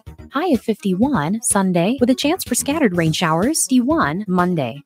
From the Weatherology Weather Center, I'm meteorologist Jennifer Wojcicki. Currently, it's 51. Take the worry out of winter with a winter weather advisor on KVFD, brought to you by Community Health Center Fort Dodge, offering dental, behavioral health, and general medical assistance for men, women, and children. They're committed to your well-being. Community Health Center. Get to know them. And Creative Cakes, making life sweet with espresso, lunch, gourmet cupcakes, and other sweet treats. Creative Cakes in the Crossroads Mall, Fort Dodge. They make life sweet. Listen for the winter weather advisor on the Voice of Fort Dodge, AM 1400 KVFD. In today's economy, it just makes sense to plan ahead. At Historic Bruce Funeral Home, pre-planning your funeral arrangements can save you money. By planning ahead, you can secure your arrangements at today's prices, no matter when our services are needed. Pre-planning your funeral is one of the most thoughtful things you can do for your family. Call us for details. Historic Bruce Funeral Home, Fort Dodge. Online at brucesfuneralhome.com. If you like rye bread, you're going to love what Village Hearth is baking now. Our 3 special rye recipes are the perfect start to deli favorites, like a hot and cheesy Reuben or a grilled ham and cheese sandwich, whether you prefer yours with caraway seeds or without, or even a darker pumpernickel rye. All are high fructose corn syrup free and satisfyingly delicious. Bring out the flavor of all your sandwich favorites with Village Hearth rye breads, the perfect answer to what's for lunch? Village Hearth, baking our best. Michael Devine, the mayor of Manville. It's a fancy title for a part-time job. Michael Devine at AM 1400 KVFD. The other number 1 seeds are UNC, UVA, and Gonzaga. And I have a theory. I know this might be controversial, but here it is. I don't believe Gonzaga exists. Michael Devine, the mayor of Manville. It's a fancy title for a part-time job. Michael Devine at AM 1400 KVFD. Well, I tell you, the Iowa Hawkeyes exist. They got off to a real sloppy start. Didn't look good after the first half, but they came roaring back in the second, and they beat the Cincinnati Bearcats. All right, that's good news. The other good news is that we have Representative Ann Meyer in the studio. How are you, Representative? I'm doing great. How are you, Mike? Well, I'm real good. You know, of course, we had the outrage in town today with some guy from Colorado throwing a full glass of water on our congressman. And that's not the way we do things in the state of Iowa. If he wants to throw water on somebody or whatever he wants to throw, let him go back home and do it, because he's unwelcome here. This is not the way we do things in Iowa. We didn't anyway. Right. I hope this isn't a corner that another bad corner that we're turning. Well, it very well could be. I mean, the attitude of the Democratic Party seems to be that there is no outrage. Nothing can be said or done that's too severe to get them back in power and to embarrass some conservative politician or even to harm them. And I await the judgment of the public on that attitude. I await. If we can't condemn this sort of behavior, we are no longer a civilized people. You know, Mike, when I was knocking on doors, this has been happening, during my whole campaign for the, past 2 years, because, I was pretty much running for 2 years. That's something I heard more often than not. What is it coming down to when people can't work together, where you can't have a civil conversation about your disagreements? Again, I know I say this over and over. Both parties, I believe, agree on 90% of the issues. Again, we just have a little bit different way of getting there. But everyone is tired of the, you don't believe this, you're an idiot. Really. Really. And they're tired of that. We don't, for them, I want to say that people that I met in Fort Dodge at the door, they don't believe that. They feel that civility should be alive and well. And and I think for the most part it is. We're very civil in the Iowa House. I can tell you that. We work together side by side, working on the same issues to make the state better, to make our systems better. But what is publicized are the things that we do together for the good of Iowa. You don't hear too much about on the news. What do you hear about? The little disagreements or the sound bites that come up. The pettiness. And pettiness, yeah. And my colleagues across the aisle, for the most part, they do not act like that. No, I'm sure that they don't. You know, I've met Joe Bolcom. I mean, Joe Bolcom, this may sound strange to a lot of people, but anytime I want Senator Joe Bolcom of the People's Republic of Johnson County on the air, I call him. And he says, sure, Mike, I think that can be worked out. As opposed to Representative Scrappy Sexton and State Senator Kreinbrink. Oh, I don't want to answer any questions about Mid-Am. I better go hide. I better... I'm not positive that that's why. I know, I'm convinced. Senator's he has a business that he has to take care of. Yeah. And Mike, I know that he had to go up and down from Minneapolis last night. So drove out and drove back from a funeral, and I'm sure that this wears on you. And he says he's ill. I believe you believe ill. him? Yeah, I do. You don't think it's because they're both weenies? I do not. They are. They are not. Okay. They're good guys. I'll take your word for it then. I was about to give Representative Sexton a different name, the Wimster, but if you say he's still the Scrapster, okay, I'll go with it.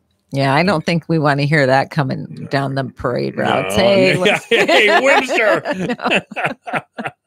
If you have a question or a comment for Representative Meyer, it's 515-955-1400, 515-955-1400. Excuse me, I still got that doggone cough I saw your husband for this morning. It didn't go away quite yet. You mean you haven't been cured in the last 4 hours? I haven't been cured since 10 o'clock this morning. No. Shoot. Shoot, that's right. Anyway, what was your week like down in Des Moines? My week was great in Des Okay. Moines. So it was a week. We had very few committee meetings. I did pick up. So what's happening now is funnel week was over. Right. We're debating the bills in the House that made it through House committee. So we'll be doing that for a few weeks. So we did it this week. We'll do it next week, the week after. And then we'll get in committee, we'll be working on the Senate bills that made it through funnel. So first the bill passes through one house, then it has to pass through the same process of the second house. And then it'll go, if the bill can make it through both houses, it'll finally go to the governor. Okay. So what are some of the bills that have made it through the House? Okay. Let's talk about that Mid-Am thing. That hasn't made it through the House right. yet. Do you want to talk about that first? I do want to lead off with that. I was going to bug Scrappy about that, but he didn't show. So, well, I got 3 big expensive pieces of mail in my house, encouraging people to contact me about it, to support it. I'm still collecting some information, but from everything I've learned so far, I'm inclined to support it. I don't know why that is, Ann. Could you explain it, please? Yes, I will. So what's going on is there are some solar customers that they put their panels up, they had their tax credits, they get, yes, so they'll get paid back. So solar energy is very clean. Yes. And we want to promote that. Yes. Without a doubt.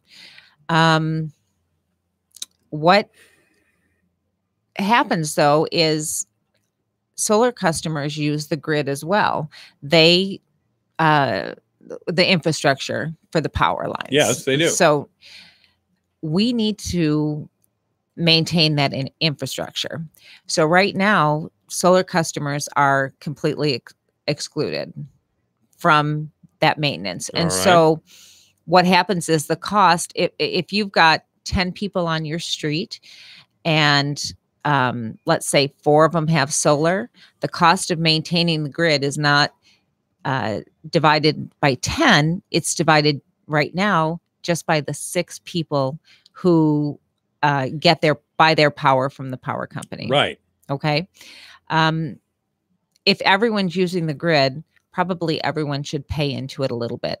This isn't going to push their rates up to what electric customers are using, number one. But number two, if you are one of those customers that are using solar panels right now, this isn't going to affect you because you're going to be grandfathered in. So that's one thing. Do we? Some of the misinformation that's out there is here. This is what Dwight Dial, a farmer and educator from Lake City, said on this radio station yesterday, and he is someone who uses solar panels. He said that when he tries to sell his excess energy to Mid-Am, they won't pay him for half. They'll take it all, but they'll only pay him for half. Further, the half they will buy back, they tell him how much that they'll pay him. That sounds like a monopoly to me. AM 1400 KVFD, the voice for Dodge. Good afternoon. You're on the air. Thank you. This is Mike Maroney.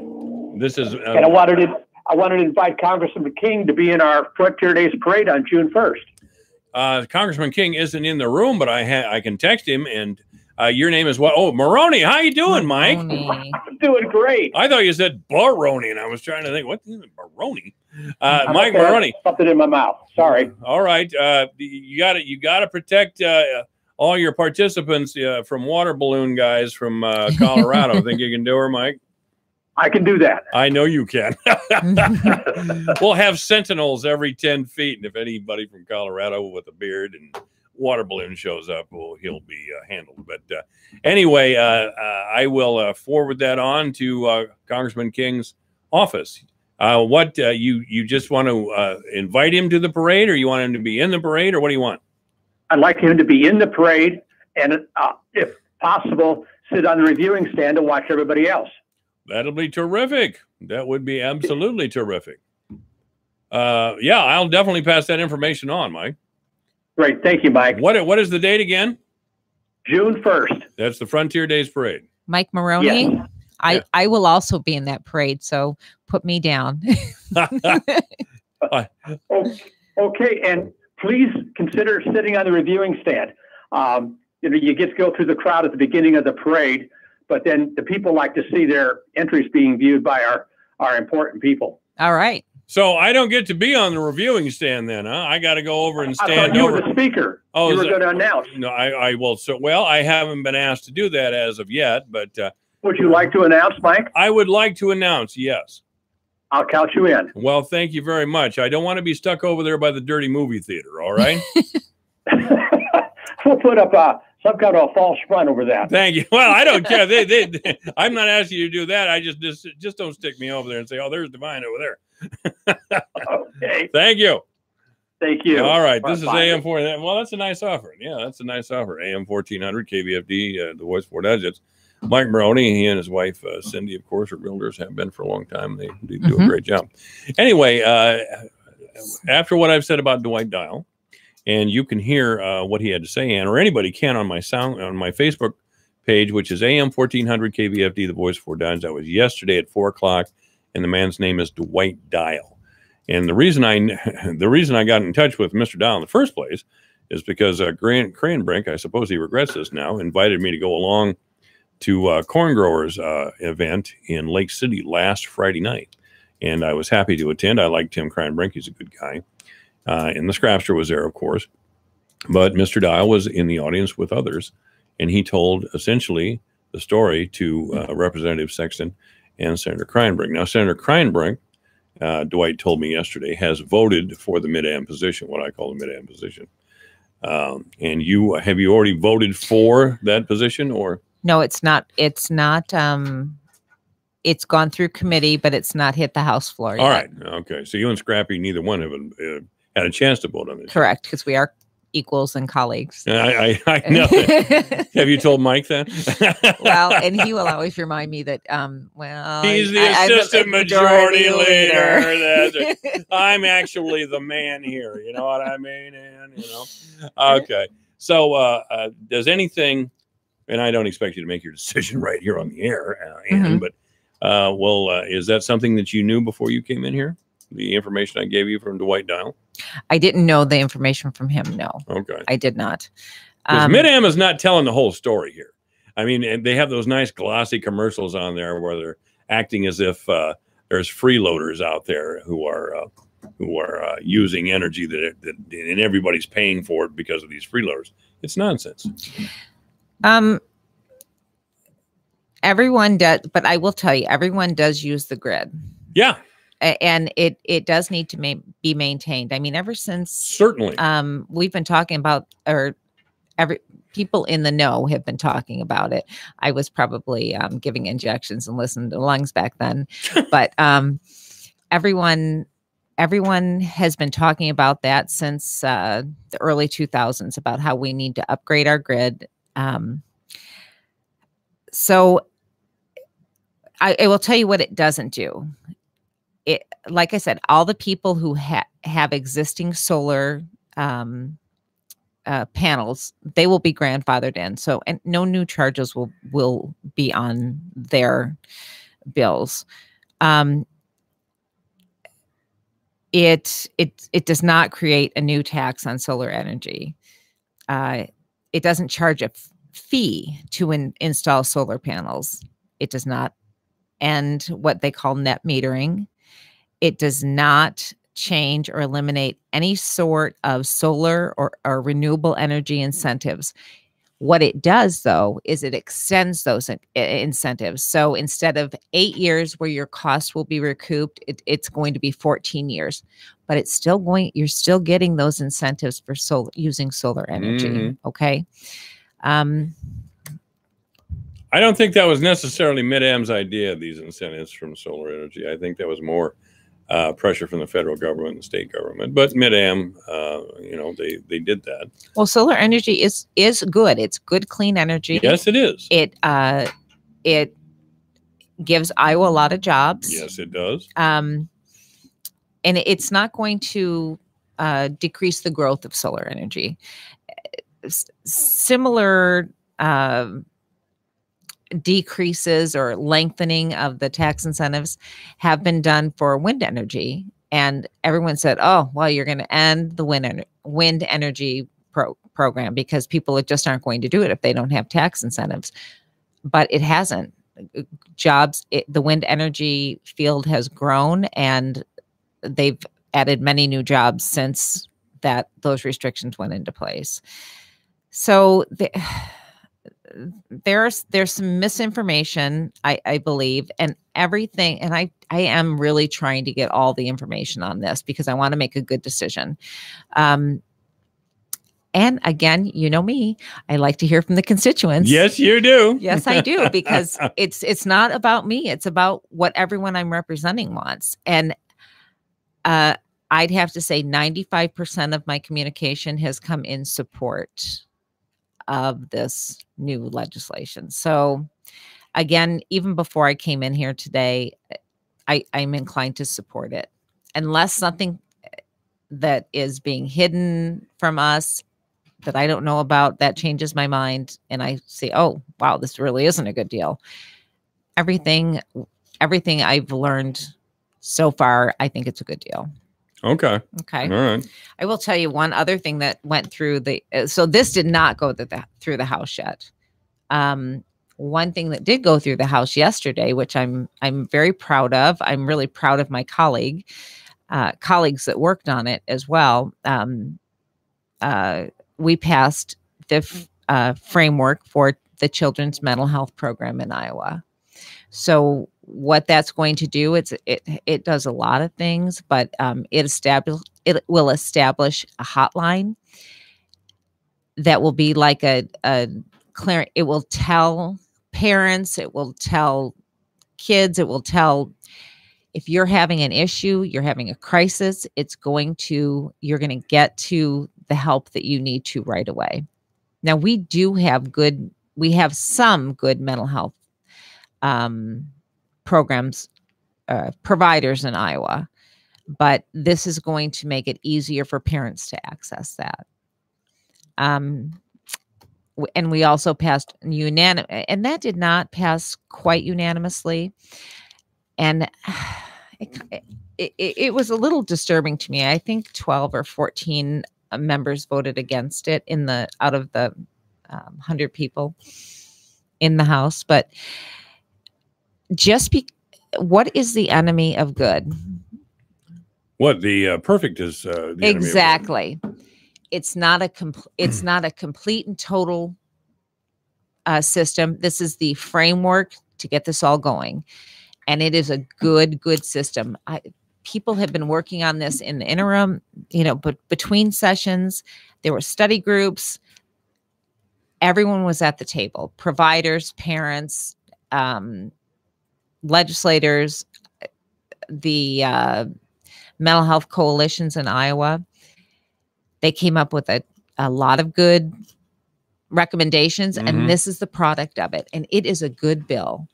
And I'm surprised that we actually had any pushback from that whatsoever. By the way, Representative Meyer will be at Eggs and Issues tomorrow at Iowa Central Community College at 8:30. Now, concerning the two concerning Representative Sexton and Senator Kreinbrink, do you suppose they'll be there too, or? Yes, because I know Tim has starving children at home and he has to work constantly. And Scrapster does too. Oh, that's right. They're grandfathers. I do believe that they're both committed to. They've committed, have they? They're committed to addressing the public and being out there. And so you hate it when I give those guys crap, don't you? I feel like I do. They both do a good job, and I want to represent for them. You're representing? And representing. Well, I am the representative. Michael Devine, the Doctor of Truth. Does anyone have anything they'd like to confess? At AM 1400 KVFD. You don't have bad luck. The reason that bad things happen to you is because you're a dumbass. If you don't listen to him, you suck. He's sneaky, but he's right. Michael Devine at AM 1400 KVFD. What a crude radio show we have here, but you got to admit it's a lot of fun. Yeah. Ann Myers representing, and she will be back in a little bit to represent. That's right. It's 3:30. The news is next. Spring is right around the corner, and DSOC, as well as the Keon Central, is in need of your gently used furniture. So when you're doing your spring cleaning, think of us. We can pick up items if needed, and all donations are tax deductible. Also, don't forget our 24th annual DSOC cake auction being held on April 13th at the Iowa Central East Campus. If you would like to support our cause by providing an auction item or a cake, please call 955-2273. Thank you for helping us continue to provide free and confidential services to our community. Your news, your town, your station. KVFD News when it breaks. Good afternoon. I'm Alex Benzagal with the KVFD Afternoon News. The Iowa State Patrol says a Fort Dodge woman was killed in a two-vehicle accident Thursday afternoon. The accident happened on the Kenyon Road Bridge in Fort Dodge when a westbound 2006 Chevy Impala driven by 89-year-old Marvin Holsey of Fort Dodge crossed the raised median and struck an eastbound 2003 Dodge Dakota pickup truck driven by David L. Stone of Harcourt. A passenger in the Holsey car, 85-year-old Ruth Smith of Fort Dodge, was pronounced dead at the accident scene. Holsey was airlifted to a Des Moines hospital for treatment of his injuries. Stone was transported to Uni Point Trinity Regional Medical Center in Fort Dodge for treatment and was reported in stable condition. The Democratic governor of Louisiana and a Republican congressional leader are criticizing Iowa Congressman Steve King for King's remarks about hurricane victims in their state. King was in Charter Oak for a town hall meeting and compared victims of Hurricane Katrina in 2005 to Iowans dealing with floodwaters now. We're Iowans, and I'm always proud of our reaction to this. I've worked with the FEMA people for a long time, but here's what FEMA tells me. We go to a place like New Orleans, and everybody's looking around saying, who's going to help me, who's going to help me? And they're just always gratified when they come and see how Iowans take care of each other. And so that's a point of pride that spreads across the country. Congressman Steve Scalise, the second-ranking Republican in the House, represents the New Orleans suburbs. Scalise calls King's remarks absurd and offensive and a complete contradiction to how the people of New Orleans responded to the devastation of Hurricane Katrina. Louisiana Governor John Bel Edwards, a Democrat, tweeted that King's comments were disgusting and disappointing. King tweeted yesterday that he's working to restore free speech to the halls of Congress. During his remarks in Charter Oak yesterday, King said in 2005 he made 4 visits to New Orleans to tour the devastation. First member of Congress to go in down there. We broke some rules to go there. I'll just confess to that. And flew into the airport and just keyed the mic and asked permission to land. They gave it to us, so we went in. And I saw that from the air and from the ground and went back and did what we could to help those folks down there. King toured flood damage in Missouri Valley and Hornick yesterday, promising to work closely with local leaders to help Iowans recover from the disaster. King said as the only Republican in Iowa's congressional delegation, he won't hesitate to use his influence with President Trump to help Iowans gain access to federal flood relief.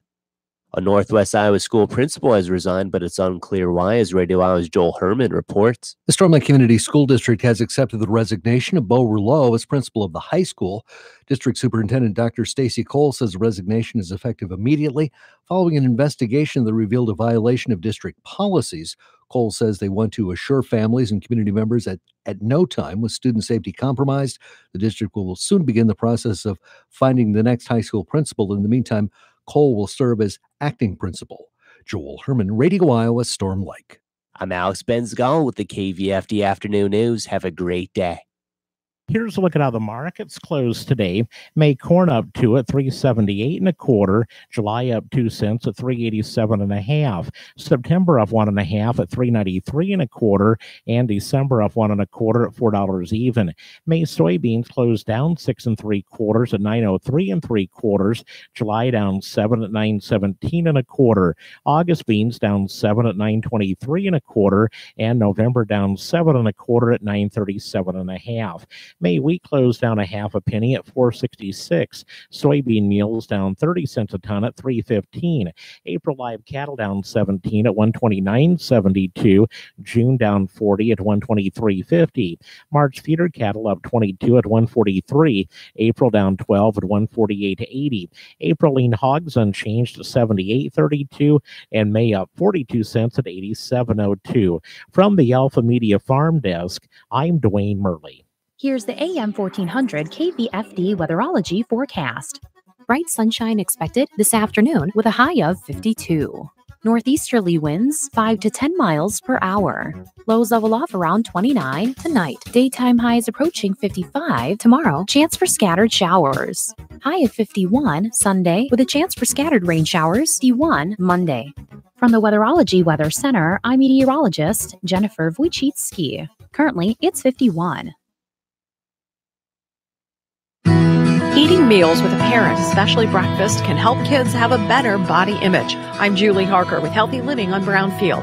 Jenny Winter, director of the University of Missouri Center for Body Image Research, says children and adolescents are under a lot of pressure from social media and pop culture about their physical appearance. And we know that kids as young as 3 know that fat is bad and thin is good. So they understand this at a very early age. And we see body dissatisfaction, generally it peaks in adolescence. Winter says their study analyzed information from more than 12,000 kids in more than 300 schools in all 50 states. We were really interested in looking at how certain eating behaviors relate to body image. So those eating behaviors include eating breakfast more frequently and having family meals. And what we found was that the more frequent these teens were eating breakfast, the better their body image, but also the more frequent family meals they were having, whether that was breakfast or dinner, was also related to more positive body image. Winter says the study has important implications for parents. As our children age and go into the adolescent years, lives become a lot busier. They're more active, involved in a lot more activities after school. Maybe they're driving, maybe they're working.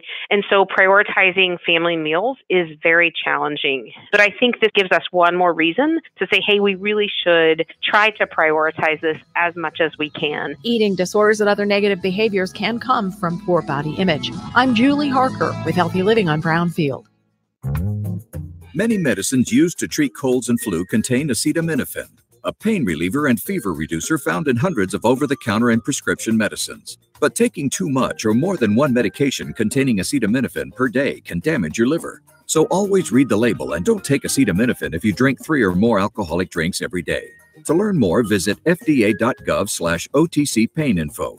A message from the U.S. Department of Health and Human Services Food and Drug Administration. Did you know that the CDC recommends up to 6 vaccines, even for healthy adults? Or that vaccines are part of a healthy lifestyle, just like eating well and exercising? Or that choosing not to get vaccinated may put your health at risk? There's a lot to know when it comes to vaccines. Get the facts by visiting vaccinesandyou.com and talk to your doctor about which vaccines may be right for you. When it comes to your health, it pays to get the facts. Visit vaccinesandyou.com for more information. A public service of Healthy Women in Merck. Loffersweiler Funeral Home is pleased to announce the addition of our crematory. I'm Luke Loffersweiler. The addition of our on-site crematory is another example of how we consistently exceed expectations and deliver a standard of service that is 100% guaranteed. At Loffersweilers, we're honored to give your family our assistance and expertise, taking care of even the smallest details before, during, and after the funeral, so you can begin the healing process. We're Loffersweiler Funeral Home, Fort Dodge, a trusted friend of the family for over 160 years. Hey guys, Ken here from the hit podcast Today's Growth. Who would win a 3-mile bicycle race, an 11-year-old girl or last year's winner of the Tour de France? It all depends on the bicycle. It depends on their vehicle. Both on a 10-speed and the pro racer is going to win every time. But put the racer on a tricycle and the 11-year-old wins every time. You see, it's not the driver, it's the vehicle. When it comes to generating revenue, it's exactly the same. If you have a job or a small business, you are riding a tricycle. You can only go so fast.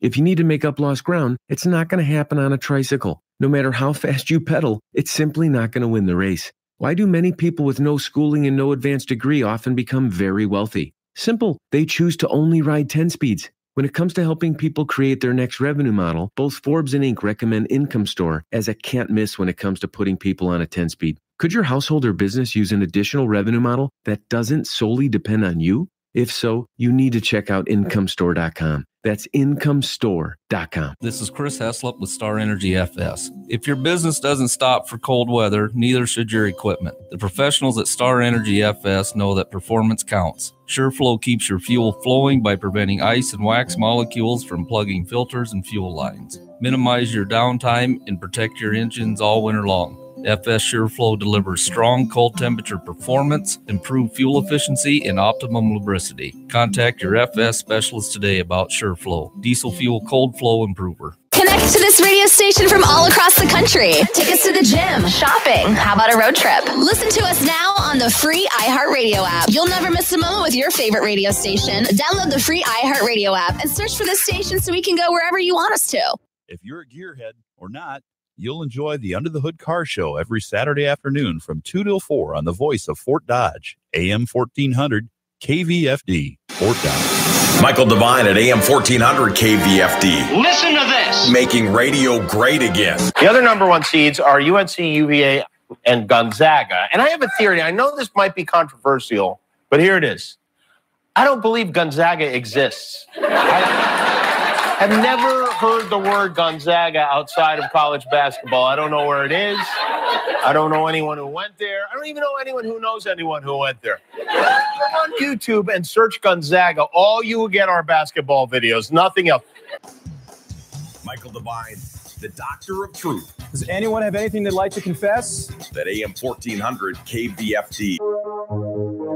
There you go, AM 1400, KVFD, the voice of Fort Dodge. I'm Michael Devine. Yes, we're going to tell the truth, make it matter. We're never going to be boring. Live, local, and relevant talk radio from the corner of 2nd Avenue North and 10th Street right here in Fort Dodge. Yes, the unpleasant news is that Congressman Steve King was in our town. He was having lunch at Mineral City and really was attacked by some man from Colorado who was in the presence of his mother. Personally, I'm 67 years old, and my mother would have backhanded me if I'd have done anything like this. But Mom has a great backhand. But some man from Colorado threw a full glass of water on Congressman Steve King. That's a U.S. congressman. I hope there's consequences. Congressman King is a federal official. It should not be accepted by anyone that a United States federal official should be attacked in such a manner. I mean, I will say it's not as bad as what happened to, of course, to Representative Steve Scalise. But my God, is that what we're doing, making those sorts of measurements now? I mean, our Congress people, no matter what you think, our representatives, even Ann Meyer here, there should be no doubt in anyone's mind that no one touches them. Period. End of story. I'm going to get on a rant about the decline of Western civilization here, Ann. So please stop me. Stop me from myself. Stop me. Representative Ann Meyer is here. If you have a question for Representative Ann Meyer, 515-955-1400. Certainly feel free to ask Representative Meyer a question, or you can go to Eggs and Issues tomorrow at 8:30, and Representative Meyer will be there. And maybe Scrapster will be, not sick. And Senator Kreinbrink will take the day off. I know he's got to make millions of dollars. He's got all kinds of kids at home. But they couldn't be here today, so I'm looking forward to Eggs and Issues tomorrow. Imagine me having to go out to Iowa Central to ask them questions. But what a world we live in, Ann. What a world. All right. I think you're right, though. I think that I heard that just the act of throwing that water on him is actually federal offense. Oh, God, Leavenworth. Wouldn't Mom love that? Yeah. Probably not going to happen, but maybe a few days in jail anyway. There's my boy in the can. I'm so proud. Yeah, it's not right. It's not right to do that to anybody. It isn't. It's repulsive, and there's no justification. We put ourselves out there. We certainly take a lot of verbal abuse, a lot of email abuse, a lot of text abuse, but you shouldn't have to text abuse. Well, everyone has your cell phone number. It's public. Yeah. So we should, I think a public official should at least have the expectation of safe, cordial behavior and not physical behavior. I think, we spent a lot of time talking about this, but it's just by God outrage. It is for something like this to happen in our town. It's just a by God outrage. I'm thankful, though, it wasn't someone from Fort Dodge. Yeah, I'm thankful for that. But, we've done a lot of Iowa. We have done a lot of work. Fort Dodge had kind of a little outlaw reputation for a long, long time, And then after the packing plants closed in the early 1980s, mid 1980s, we fell into decline. We had a reputation, kind of dirty Dodge, kind of a rundown little town full of poor people and those sort of things. We're making this big comeback. I think it's taken a long time. And then once again, here's dirty Dodge where people throw water on a U.S. congressman. For Fort Dodge, something unpleasant happening. We need this. Thank you very much, visitors from Colorado who just swoop in on our town and do things like this to us. And I do hope that, and I'm sure this will be on the news, and I do hope it is mentioned that fella is not from Iowa. I know his name, but I'm not going to say his name. I know who it is. I mean, I know his name. I've never seen him, don't know him, don't care to know him, don't ever care to even see him. But I invite him to leave and never come back. I hope that's the case.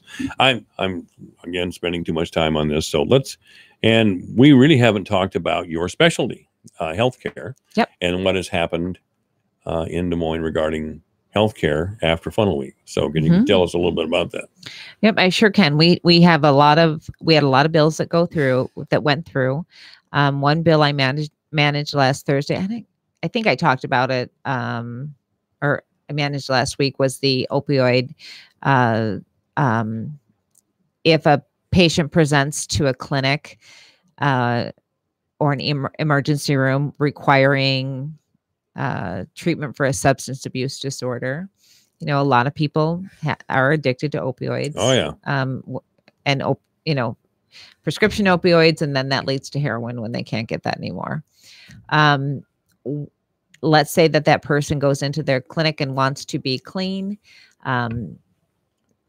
What we did was made several medications available for treatment that did not require a pre-authorization. So if you go into a doctor's office, a clinic, emergency room, you want to get clean, you've turned the corner. You want to make that happen. And if you can't get a medication or a treatment authorized for 72 hours, what's going to happen? That person's just because they're of their addiction, they're going to probably leave and go out and use again if they can't get any treatment.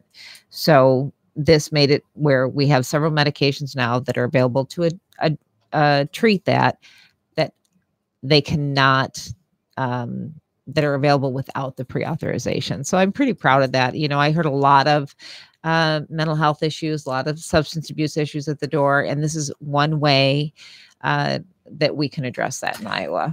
Governor Reynolds has made availability of mental health treatment one of her things. Yep. And I think that's a very important thing, especially in rural Iowa. More and more, we're clustered even in Iowa, we're clustered in certain areas.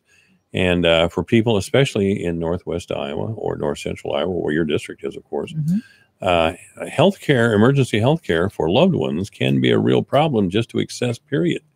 Is there anything that's happening in Des Moines that will help us with that? Yes, there are a few things.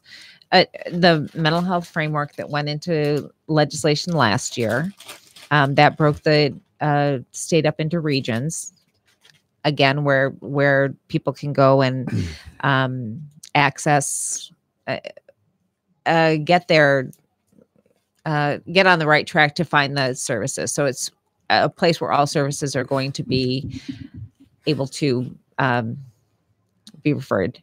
Now, this year with the children's mental health program, same thing.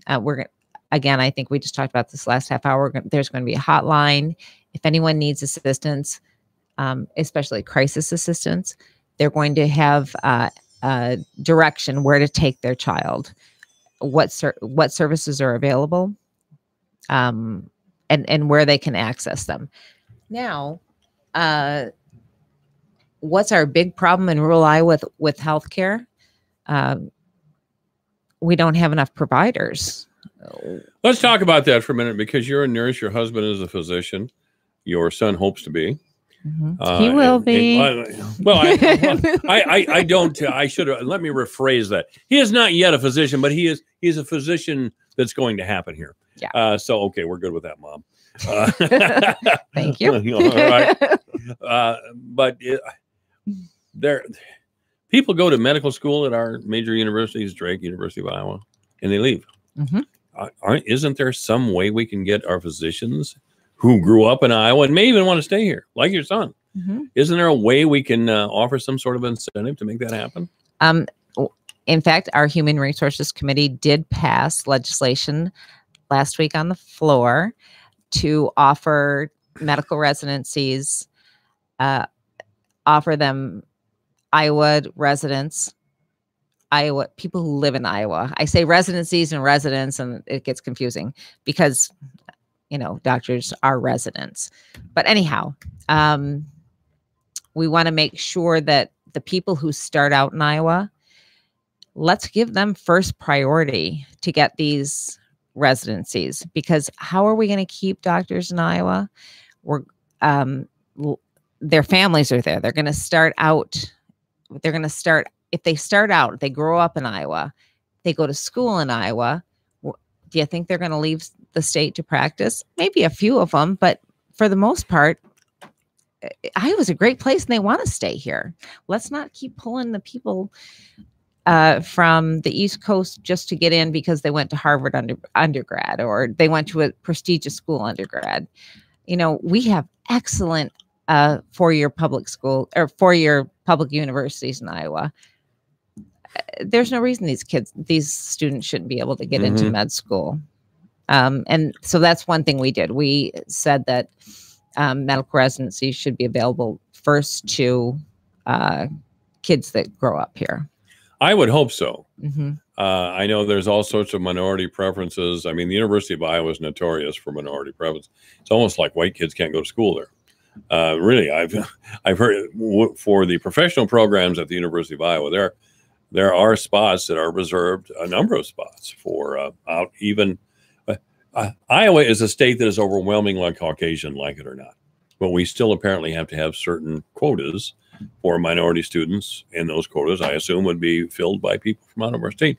Now, I understand that affirmative action is an effort to atone for racism and slavery, and I usually support affirmative action.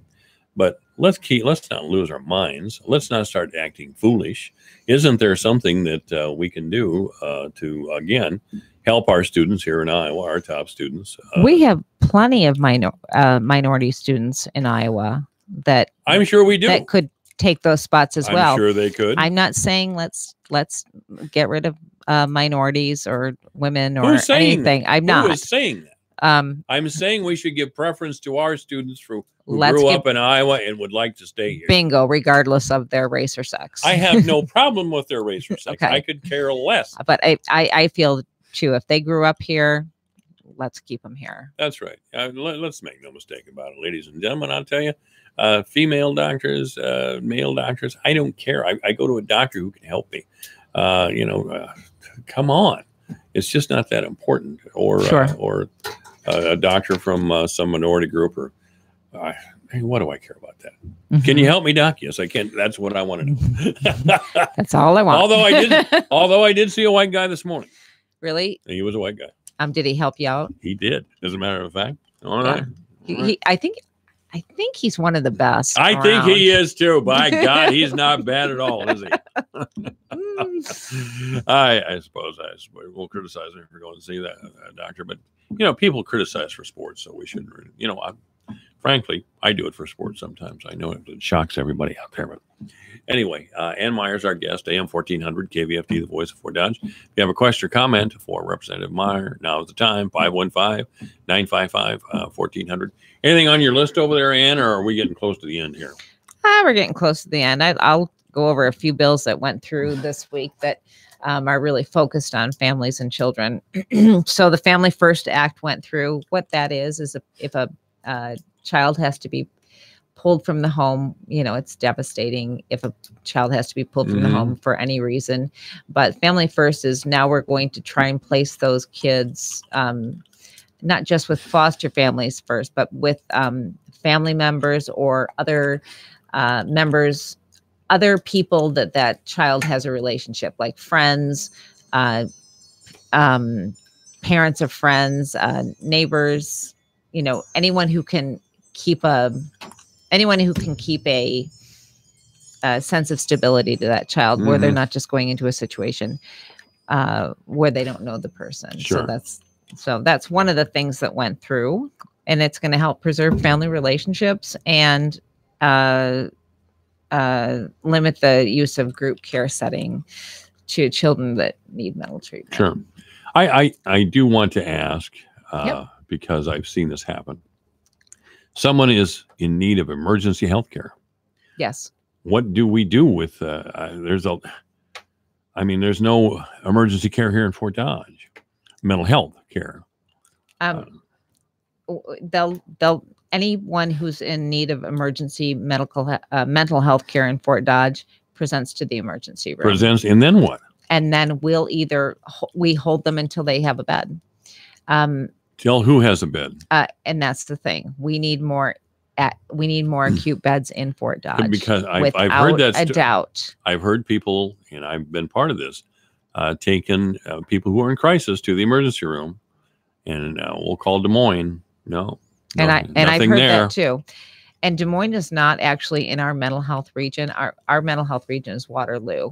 And fine. And they do, for the most part, they can get into Waterloo. We're expanding again. We want to expand beds. But they can get a bed in Waterloo. If they can get a bed anywhere, that's great. But if you think about a parent who might be, or a family member that has to drive an hour and a half and possibly be with their loved one, that's not the greatest system. We need beds closer. Yes, we do. So that's the regions are expanding adult mental health care. Again, we're still working on that adult framework and then instituting the children's framework as well. It is not an easy fix, and we are all working hard to make that happen. Now, a little while ago, you mentioned the opioid crisis, which we've been told there's an opioid crisis in this country for quite some time. Is that something that we have here in Iowa, an opioid crisis? Most of the reports I've seen of heavy opioid use and deaths are happening in states where there doesn't seem to be any regulation. West Virginia comes to mind.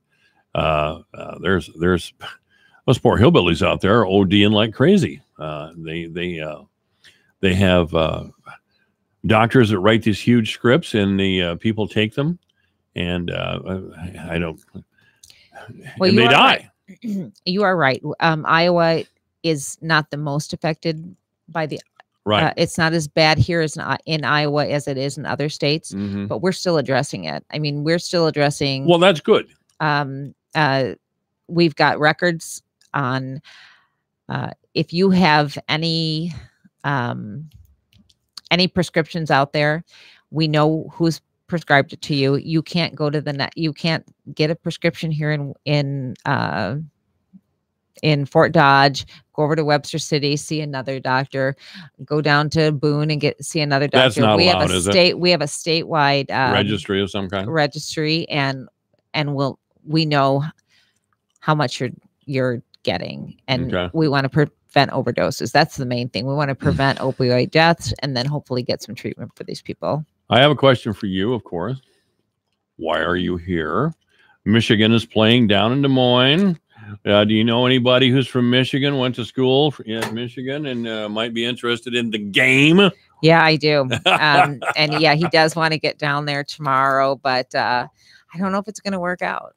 But I just feel like he's got to get down there. I mean, when is it going to happen again that his team is playing an hour and a half from us? That would be never. If he stays in Iowa, that would be never. So now is the time. I still regret not going to Chicago for the 2016 World Series.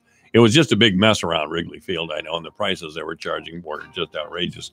But I may never see the Cubs in the World Series again. I've been a Cub fan my whole life. And you know what? I might have to make a big sacrifice and say, you know what? I will sit with you during those games. And to tell you the truth, basketball is one of the only sports I understand. So it really wouldn't be too much of a sacrifice.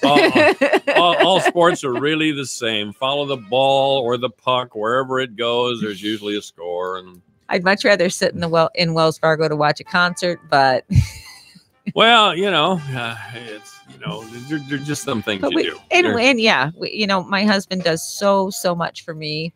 I'm willing to take one for the team here. Representative Ann Meyer will be at Eggs and Issues tomorrow on the Iowa Central Campus. Thank you, Ann. 8:30 a.m. Well, it's 4 o'clock in the afternoon. This is AM 1400 KVFD, the voice of Ford Dodge.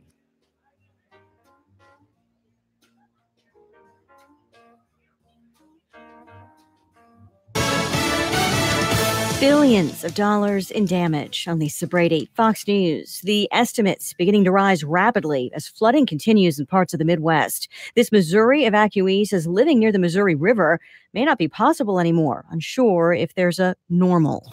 This is 8 years from the last one, and it was supposed to be 100-year. Thousands remain evacuated, miles of homes and farmland underwater. We've got an early damage estimate from Nebraska suggesting the damage there is $1.5 billion in Nebraska alone. Iowa's governor requesting emergency federal relief put the damage in her state at $1.6 billion. A substantial portion of that is lost to livestock and crops. Fox's Mike Tobin in Machesney Park, Illinois, where floodwaters are beginning to recede. In Iowa alone, the governor's disaster request to the president lists 25,000 structures damaged, 70 miles of levees failing.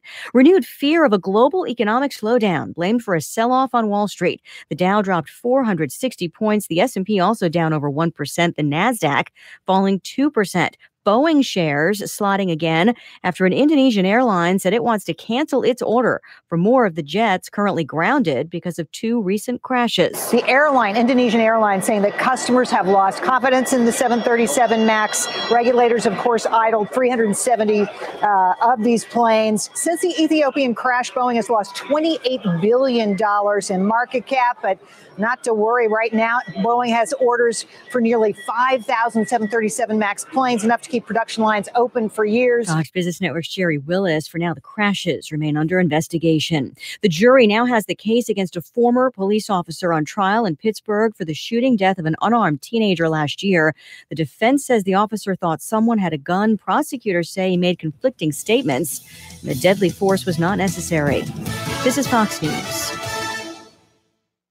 Texting enrolls for recurring automated marketing text messages. Message and data rates may apply. Texting privacy rules and terms and conditions at textrules.us. Has dinner got you down? Sick of awful frozen meals or unhealthy fast food? Don't despair, because Martha Stewart is doing a free taste test, giving away 3 full-size meals from her new meal kit delivery service, Martha and Marley Spoon. All fresh ingredients with Martha's delicious and easy recipes. You're eating in just 30 minutes. To be part of Martha's at-home taste test and get 3 free meals, be one of the first 100 people to text the word food to 246-810. It's so easy. Text us now. Martha and Marley Spoon meals are easy, simple, and delicious. And right now, Martha wants you to enjoy 3 of her best 30-minute meals for free, so you can save time and enjoy eating dinner again. To be part of Martha's at-home taste test and get your 3 free meals, be one of the first 100 people to text food to 246-810. That's food to 246-810. Food to 246-810. This is a Fox News alert. The Mueller report has been delivered to the U.S. Attorney General William Barr. No one knows what's in it yet, and it is not known how much, if any, the Attorney General will decide to make public. The president has made clear that that will be the Attorney General's decision. But again, just getting word that the report from the special counsel on the Russia probe, Robert Mueller, has now been delivered to the Attorney General. The White House earlier today declaring the ISIS caliphate eliminated in Syria, though Syrian defense forces report lingering fighting with some holdouts after the final territory was recaptured. There's been no final decision yet on how many troops will remain. A show of solidarity in New Zealand as thousands of non-Muslims turn out for Friday prayers. Fox's Jonathan Hunt. The Prime Minister, Jacinda Ardern, leading the way, wearing a headscarf to honor Muslim tradition and offering fulsome support to the Muslim community. New Zealand mourns with you. We are one. This a week after the deadly attack at two mosques that left 50 dead. A bracket-busting result in college basketball's March Madness. A 13-seed stunner in the South region of the bracket. Gives it up for Leonard. Cross court to the left. Ends up in the corner. Has it a three. Yes, he knocks it down. Audio courtesy of the Westwood One NCAA Radio Network. Max Hazard drains the three there, part of a game-high 19 points for him as the Anteaters of the University of California, Irvine, a 13 seed in the tournament, stunned 4th seed Kansas State 70-64 to advance to the second round. This win for UC Irvine comes in only their second appearance in the Division I NCAA men's basketball tournament in program history, and it's their first win. Fox's Matt Napolitano. Again, the Mueller report delivered to the U.S. Attorney General, Lisa Braley. This is Fox News. Your news, your town, your station. KVFD News when it breaks. Good afternoon. I'm Alex Benzagal with the KVFD Afternoon News. The Iowa State Patrol says a Fort Dodge woman was killed in a two-vehicle accident Thursday afternoon. The accident happened on the Kenyon Road Bridge in Fort Dodge when a westbound 2006 Chevy Impala driven by 89-year-old Marvin Holsey of Fort Dodge crossed the raised median and struck an eastbound 2003 Dodge Dakota pickup truck driven by David L. Stone of Harcourt. A passenger in the Holsey car, 85-year-old Ruth Smith of Fort Dodge, was pronounced dead at the accident scene. Holsey was airlifted to a Des Moines hospital for treatment of his injuries. Stone was transported to Uni Point Trinity Regional Medical Center in Fort Dodge for treatment and was reported in stable condition. The Democratic governor of Louisiana and a Republican congressional leader are criticizing Iowa Congressman Steve King for King's remarks about hurricane victims in their state. King was in Charter Oak for a town hall meeting and compared victims of Hurricane Katrina in 2005 to Iowans dealing with floodwaters now. We're Iowans, and I'm always proud of our reaction to this. Worked with the FEMA people for a long time, but here's what FEMA tells me. We go to a place like New Orleans, and everybody's looking around saying, who's going to help me, who's going to help me? And they're just always gratified when they come and see how Iowans take care of each other. And so that's a point of pride that spreads across the country. Congressman Steve Scalise, the second-ranking Republican in the House, represents the New Orleans suburbs. Scalise calls King's remarks absurd and offensive and a complete contradiction to how the people of New Orleans responded to the devastation of Hurricane Katrina. Louisiana Governor John Bel Edwards, a Democrat, tweeted that King's comments were disgusting and disappointing. King tweeted yesterday that he's working to restore free speech to the halls of Congress. During his remarks in Charter Oak yesterday, King said in 2005 he made 4 visits to New Orleans to tour the devastation. First member of Congress to go in down there. We broke some rules to go there. I'll just confess to that. And flew into the airport and just keyed the mic and asked permission to land. They gave it to us, so we went in. And I saw that from the air and from the ground and went back and did what we could to help those folks down there. King toured flood damage in Missouri Valley and Hornick yesterday, promising to work closely with local leaders to help Iowans recover from the disaster. King said as the only Republican in Iowa's congressional delegation, he won't hesitate to use his influence with President Trump to help Iowans gain access to federal flood relief. A Northwest Iowa school principal has resigned, but it's unclear why, as Radio Iowa's Joel Herman reports. The Storm Lake Community School District has accepted the resignation of Bo Rouleau as principal of the high school. District Superintendent Dr. Stacy Cole says the resignation is effective immediately following an investigation that revealed a violation of district policies. Cole says they want to assure families and community members that at no time was student safety compromised. The district will soon begin the process of finding the next high school principal. In the meantime, Cole will serve as acting principal. Joel Herman, Radio Iowa, Storm Lake. I'm Alex Benzagal with the KVFD Afternoon News. Have a great day. Here's the AM 1400 KVFD weatherology forecast. Bright sunshine expected this afternoon with a high of 52. Northeasterly winds 5 to 10 miles per hour. Lows level off around 29 tonight. Daytime highs approaching 55 tomorrow. Chance for scattered showers. High of 51 Sunday with a chance for scattered rain showers. 51 Monday. From the Weatherology Weather Center, I'm meteorologist Jennifer Wojcicki. Currently, it's 51. Take the worry out of winter with a winter weather advisor on KVFD, brought to you by Community Health Center Fort Dodge, offering dental, behavioral health, and general medical assistance for men, women, and children. They're committed to your well-being. Community Health Center. Get to know them. And Creative Cakes, making life sweet with espresso, lunch, gourmet cupcakes, and other sweet treats. Creative Cakes in the Crossroads Mall, Fort Dodge. They make life sweet. Listen for the winter weather advisor on the Voice of Fort Dodge, AM 1400 KVFD. I'm Jamie Brundage, owner of Historic Bruce Funeral Home. We're a full-service funeral home with an off-site crematory. At Bruce's, we specialize in pre-arrangements and family support before, during, and after the service. We also offer beautiful memorial items to help you remember your loved one forever. Bruce Funeral Home is proud to be by your side every step of the way throughout the funeral process. Historic Bruce Funeral Home, Fort Dodge. Connect to this radio station from all across the country. Take us to the gym, shopping. How about a road trip? Listen to us now on the free iHeartRadio app. You'll never miss a moment with your favorite radio station. Download the free iHeartRadio app and search for this station so we can go wherever you want us to. What if the kid who cut your grass worked like most financial advisors? Instead of a straight-up $20, you'd get some confusing bill with surcharges and add-ons. What the heck is a blade height adjustment fee? Creative Planning is different. Our fiduciary advisors work off one transparent fee structure, and we never receive commissions on your investments. Call 866-CREATIVE or visit creativeplanning.com to learn more. Investment strategies recommended by Creative Planning are not assured of earning a profit or avoiding a loss in declining markets. At Indeed, we believe a resume is a great way to see an overview of a candidate, but you're not hiring a resume, you're hiring a person. That's why we offer tools to give you a deeper sense of the people behind the paper, like skill tests, which let you actually see a candidate's abilities in action to make sure they're a good fit for the job. See beyond the resume with Indeed. Increase your visibility to great candidates with a free sponsored job upgrade on your first job posting at Indeed.com/promo. The sponsored job upgrade is a $50 sponsored job credit. Users are charged once the credit is spent or it expires. Terms, conditions, and quality standards apply.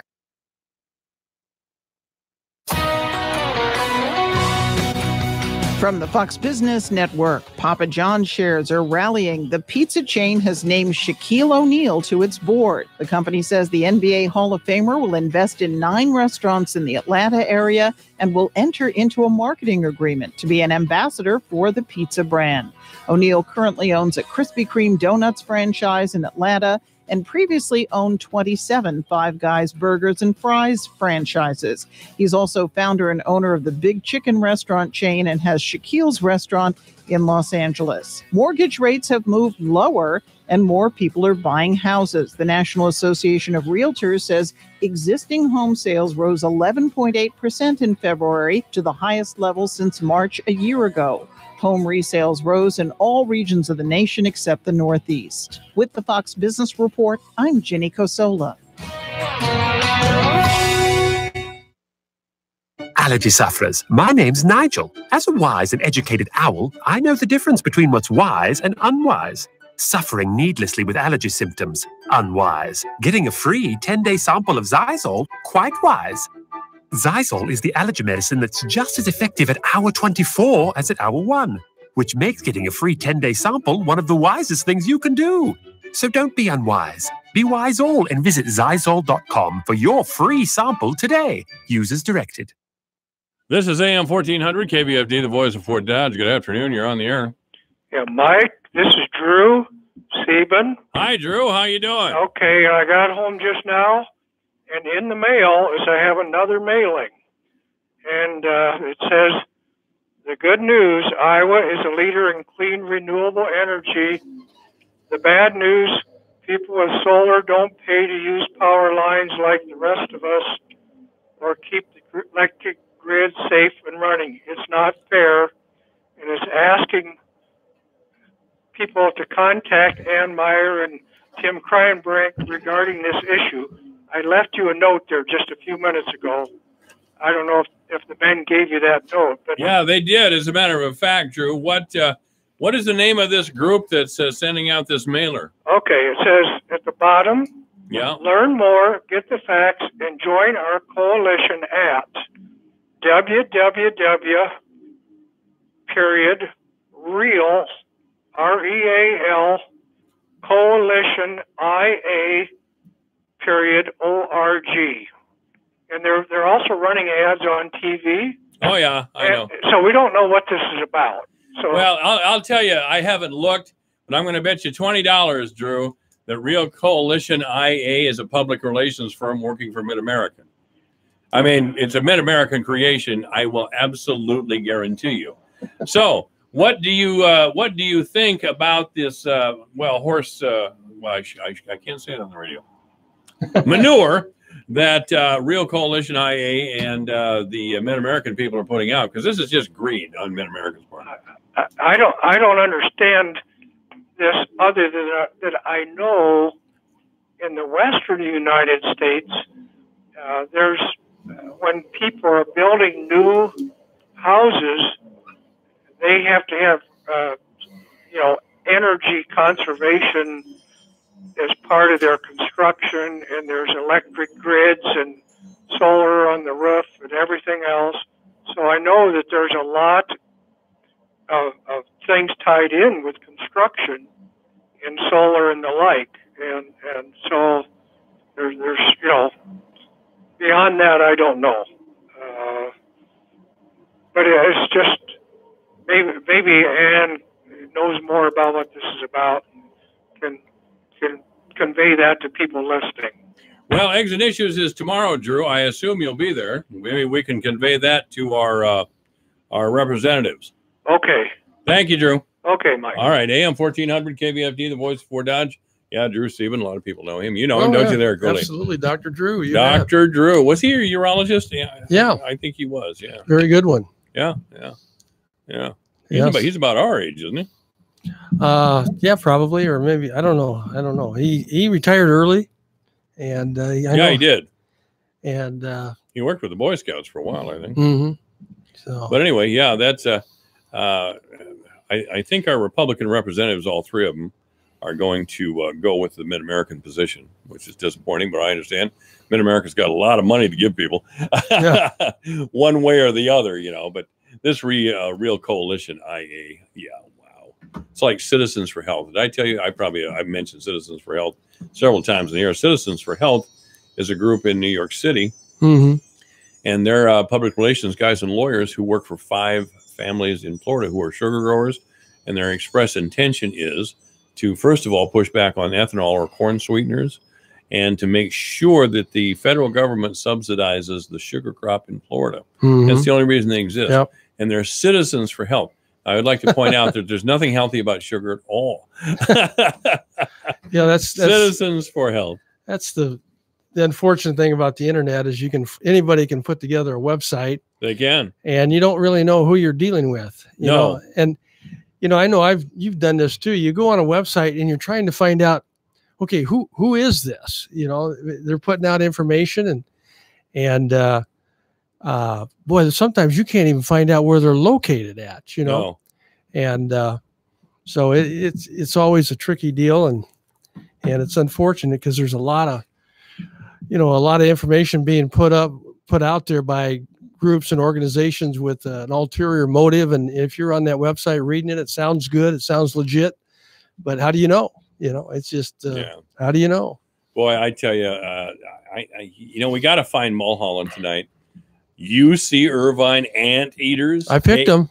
Take down KU. K-State. Oh, he took down K-State. Yeah, K-State. Oh, K-State. Okay. Yeah, KU won yesterday easily over North. Beat? They beat a team called Northeastern. Okay. And beat them by 25 or 30 points. And of course, the big news today was the Hawkeyes with the big upset over Cincinnati. You believe that? Yeah, they played really well. They really especially did. In the second half. And Garza, and the good news is Garza's a sophomore. He played extremely well. Wieskamp played very, very well. He's a freshman. And then Bohannon had a good second half and is a junior. So those three guys really carried him in the second half. And Iowa was down 18-5 early in that game. They were. Oh, and I was out at the sports page watching it, and I thought, oh my gosh, I'm going to be going home early with this one, And then they had a late run in the first half to cut it to 5, right. and then came right out in the second half, and it took them a minute or two to take the lead, and then it was back and forth, and then late in the game, Iowa opened up a nice lead and never relinquished it. So it was a great comeback win for the Hawks, and now they're probably going to end up playing a second seed, really good Tennessee team on Sunday. So that'll be interesting. So I still have high. If they can pull it together like that, I know Tyler Cook took his teammates out on the court away from the bench and huddled with them, and they seem to get something from that, Yeah. Interesting enough, I don't think Cook made a basket today. He had a couple. He really had a trouble, didn't he? He couldn't score. He had a couple free throws and he had some big rebounds, but he was in foul trouble most of the game. And a lot of these kids when they get in foul trouble, he had 2 fouls. In the first 4 minutes? Or something like that. And you get in foul trouble and kind of screws you up mentally at times, and you end up having a bad game. And he came up big in the end. He had 2 big free throws in the last minute or two, and he had a couple big rebounds. But Iowa shot 11 for 22 from the 3-point line, and when they shoot well from outside, then they're tough. If they don't shoot well from the outside, then it seems like anybody can beat them, and that's kind of the formula for a lot of teams. And then, of course, tonight, late 8:45 game, I think it is, start is the Cyclones are going to be taking on Ohio State. And that'll be an interesting ball game, too. So that'll be we'll have a late night tonight watching that one. What channel is that on? Do you know right off the top of your head? I don't know. It'll either be on I'm guessing a late game like that probably won't be on CBS Channel 8. I'm guessing it'll be on either TNT or TBS, one of those two. Well, that makes sense, actually. But that'll be a good one, and it'd be great to see if the Clones could win that one. They are the higher seed and expected to win. But in the NCAA, anything can happen. In the big dance, and. It was interesting as I was driving out to the sports page, I had on the radio and they were interviewing the head coach from Cincinnati. And I thought, man, this guy's cocky. He sounded like he wasn't even worried about this game. He was just talking. I just got to feel like this guy thought they were going to come in and take the Hawkeyes apart and then get ready for their next game. They probably did feel that. And so I loved watching the Hawks come back and beat the Cincinnati Bearcats. Maybe Fran's got him right. He's got them there at the right time. Same deal with Prohm. I'm sorry to hear, by the way, that Prohm's being looked at by Alabama. I hope he likes Iowa better than Alabama. Well, I saw that too, and I thought I'd be absolutely shocked that Alabama could get him because, Alabama's football country for heaven's sakes. Oh, it is heavy. And do you even know if Alabama has any other sports? No, you don't. Yeah, I mean everything is secondary to football in Alabama, obviously, and. Why would you want to leave Iowa State unless Alabama's going to pay him $5 million a year or something? But, he's got a great job at Iowa State. He's doing an outstanding job. They've got a tremendous fan base there.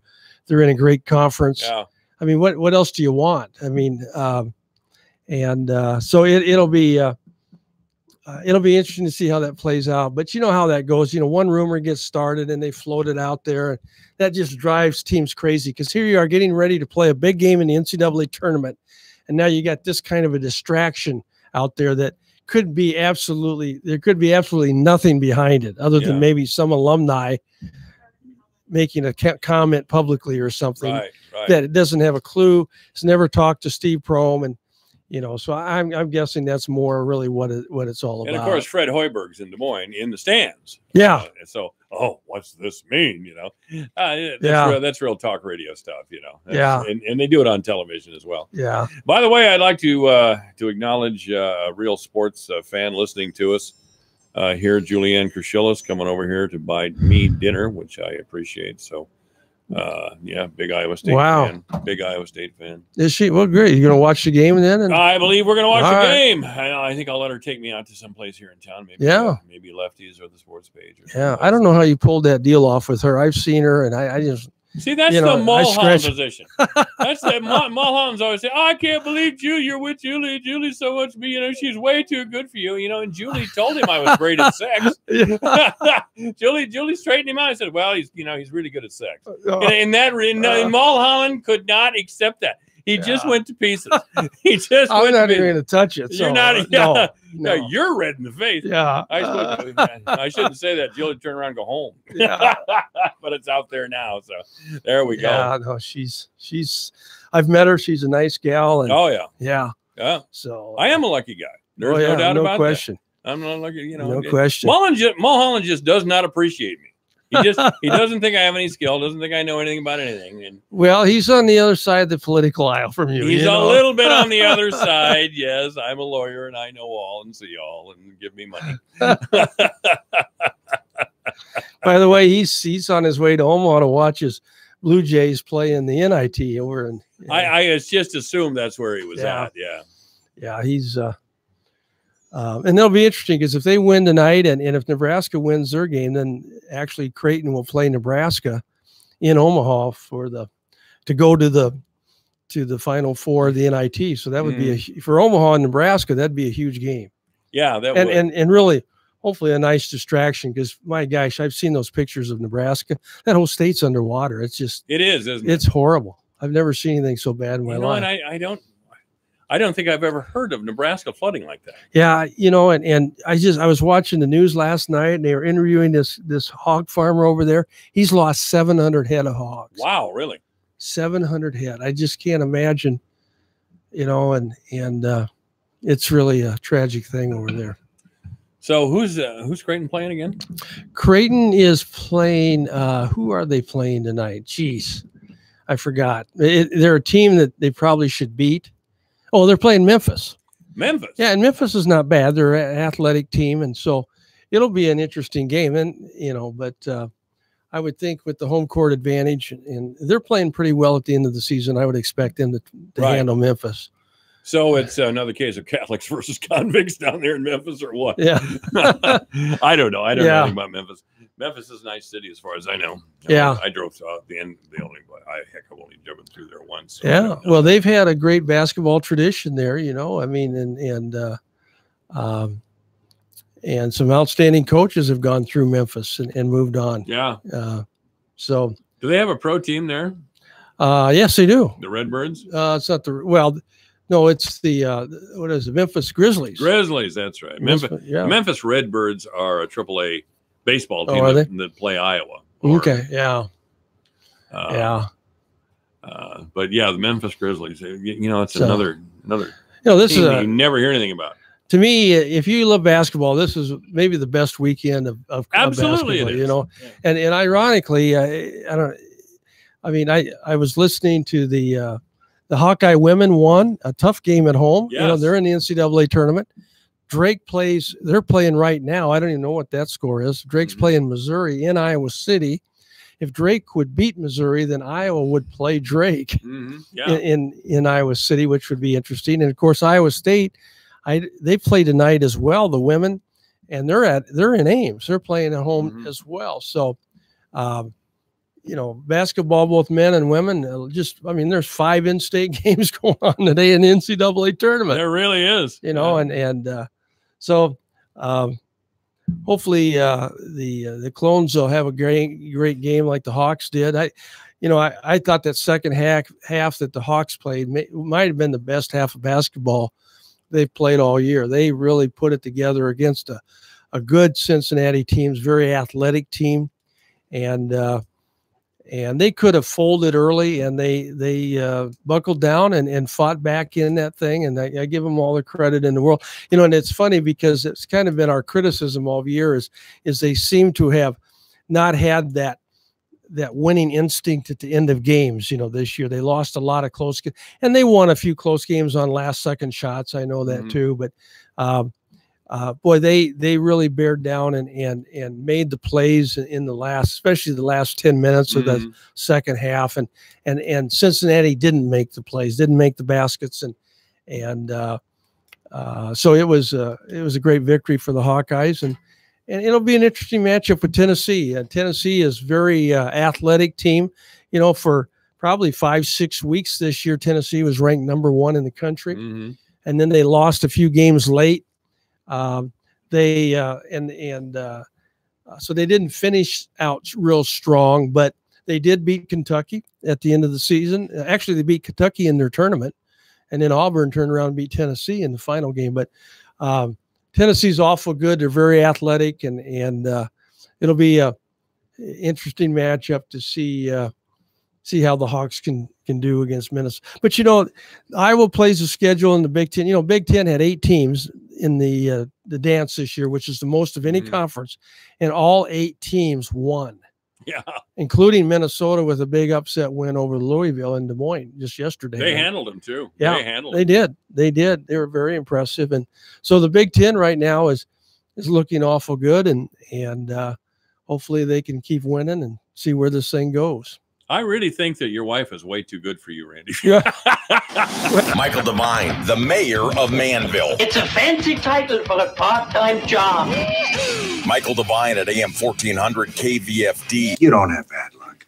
The reason that bad things happen to you is because you're a dumbass. Michael Devine, the doctor of truth. Does anyone have anything they'd like to confess? At AM 1400 KVFD.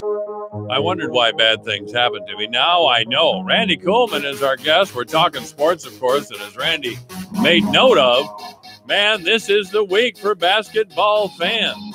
This is the week.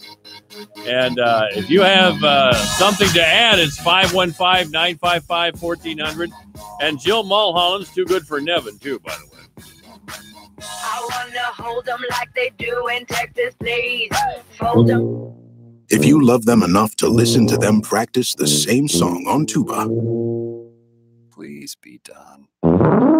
Over and over and over and over and over, then surely you'll check nhtsa.gov/the-right-seat to make sure they're correctly buckled in the back seat. Sounds good, honey. Check today at nhtsa.gov/the-right-seat. Brought to you by the National Highway Traffic Safety Administration and the Ad Council. From the Fox Business Network, on Wall Street, the major average is falling sharply. Weak economic data is sparking fears among investors that the global economy's growth is slowing. With the Dow falling 460 points, NASDAQ down 196, S&P 500 down 54. And soon after, President Trump criticized General Motors for closing its Lordstown, Ohio plant. GM CEO Mary Barra tells Fox Business the automaker is undeniably committed to growing jobs in the U.S., with Barra making an announcement today involving its assembly plant in Orion, Michigan. We are investing $300 million and we'll be creating 400 jobs here. And it's not just brackets that are being busted during March Madness. The average American may be spending more money than usual, with the average bet on the NCAA tournament $20 to $50 according to Wallet Hub. And office productivity also taking a hit. Wallet Hub estimates that employers face $4 billion in corporate losses due to unproductive workers. With the Fox Business Report, I'm Heather Barsky. The worst commercial ever. Say, Jan, as a fellow respected small business professional, I wonder, who do you use for commercial auto and business insurance? Progressive, of course. They helped with a customized insurance solution for my busy florist company. I'm so glad we had this chance encounter in this busy restaurant. Yes, that fake conversation was brutal. Whereas commercial auto and business insurance through Progressive is anything but. Visit progressivecommercial.com to quote today. Insurance provided and serviced by Progressive Casualty Insurance Company. It's affiliated and third-party insurers. Your news, your town, your station. KVFD News when it breaks. Good afternoon. I'm Alex Benzagal with the KVFD Afternoon News. The Iowa State Patrol says a Fort Dodge woman was killed in a 2-vehicle accident Thursday afternoon. The accident happened on the Kenyon Road Bridge in Fort Dodge when a westbound 2006 Chevy Impala driven by 89-year-old Marvin Holsey of Fort Dodge crossed the raised median and struck an eastbound 2003 Dodge Dakota pickup truck driven by David L. Stone of Harcourt. A passenger in the Holsey car, 85-year-old Ruth Smith of Fort Dodge, was pronounced dead at the accident scene. Holsey was airlifted to a Des Moines hospital for treatment of his injuries. Stone was transported to Uni Point Trinity Regional Medical Center in Fort Dodge for treatment and was reported in stable condition. The Democratic governor of Louisiana and a Republican congressional leader are criticizing Iowa Congressman Steve King for King's remarks about hurricane victims in their state. King was in Charter Oak for a town hall meeting and compared victims of Hurricane Katrina in 2005 to Iowans dealing with floodwaters now. We're Iowans, and I'm always proud of our reaction to this. I've worked with the FEMA people for a long time, but here's what FEMA tells me. We go to a place like New Orleans, and everybody's looking around saying, who's going to help me, who's going to help me? And they're just always gratified when they come and see how Iowans take care of each other.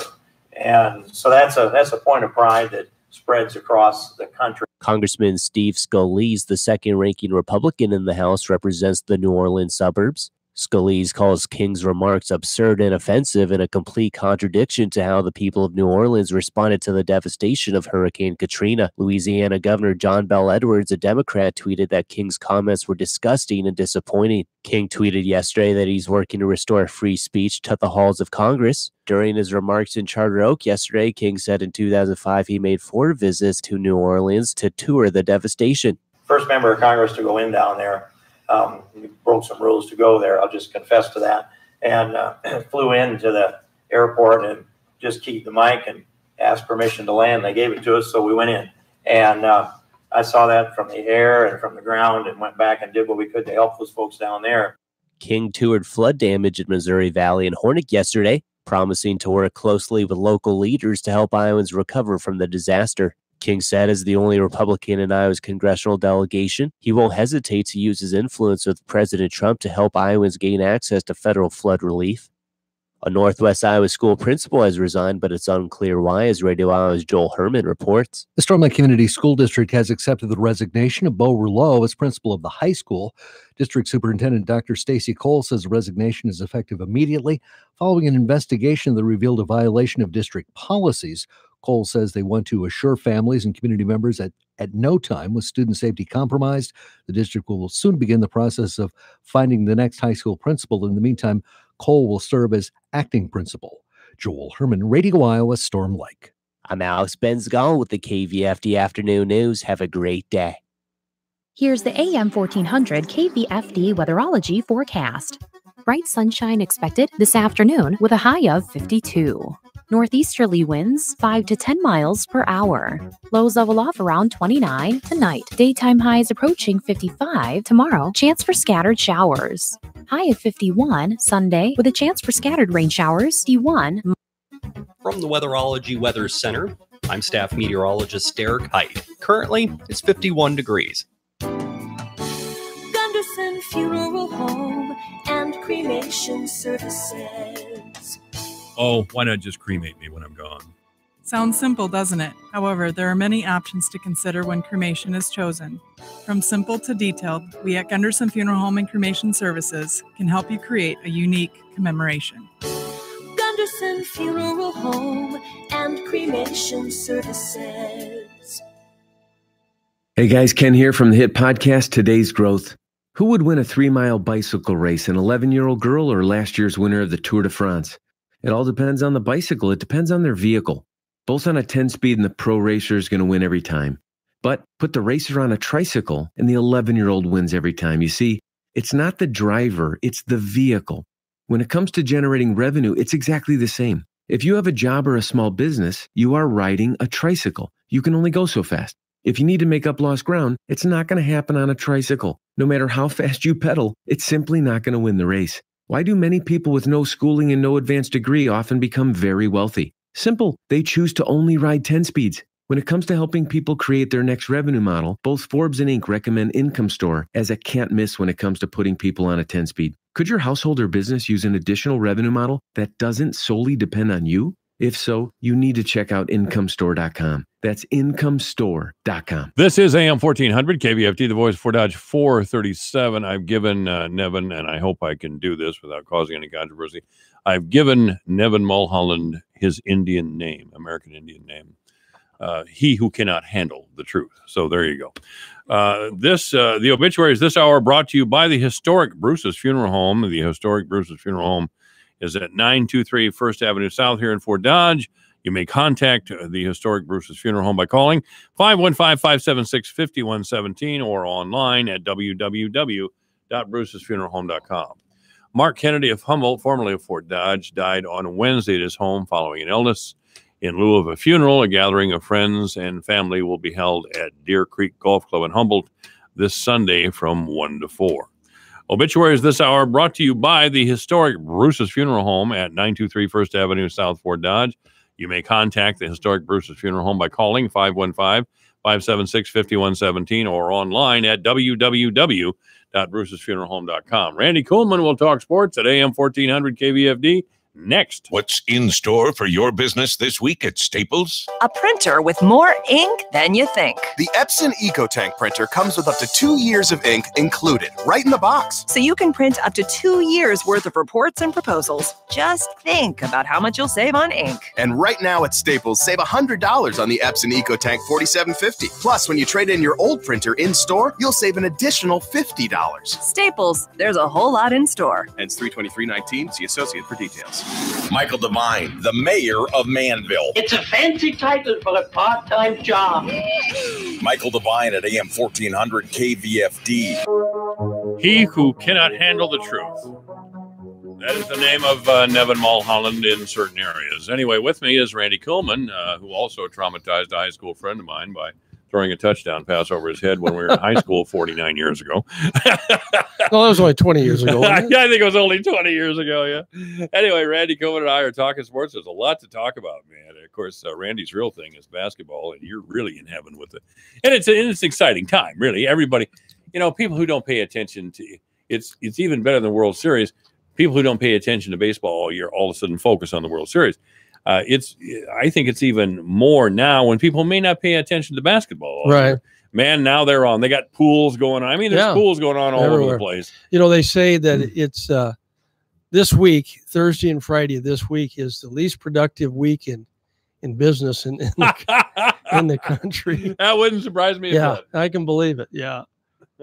And there's some money being bet and a lot of friendly pools, and I'm in a couple of them, and they're fun. And when you're in a pool and all of a sudden you start paying a little bit more attention to some of these other teams that are in your bracket that you've selected that you don't know hardly anything about. Sure. Like you said, the Cal Irvine Anteaters and taking out Cal Irvine. You believe the University of California Irvine Anteaters? Yep.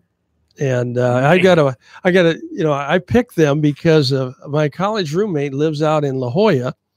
And he's very familiar with, he's a former basketball player with me when I was in college. And he follows it very closely. And he emailed me and he says, hey, watch out for these Anteaters. They're tough. And so I picked them over K-State. And K-State was, one of their best players was out. Dean Wade, really good player for K-State. His foot injury flared back up again. And so for the second year in a row, he's missed the tournament, and that's a huge loss for K-State. But yeah, they went down to the Anteaters. So, but the Anteaters and Auburn almost got beat in a very 1-point game, and so it's always interesting. And there may be a Cinderella team.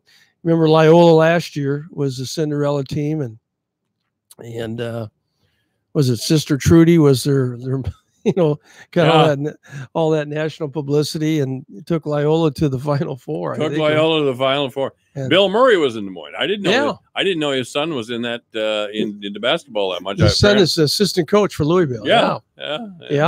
And what's the son's name? It's something. I don't know, but he wife had a son named Omer. My wife she flew to Florida to see her sister.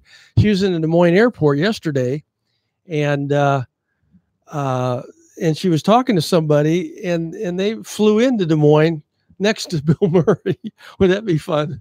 Be on the same airplane and sitting next to Bill Murray on the way to Des Moines, Iowa. That would be all right. But he went away disappointed because Louisville got handled pretty easily by Minnesota. In Louisville, it used to just rule.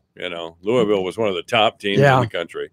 Well, and they've had a good year, but they've got the second ranked recruiting class coming in next year. So Louisville's going to be back in that top 10 probably in not too long a period of time. Yeah. They've got a really good coach there.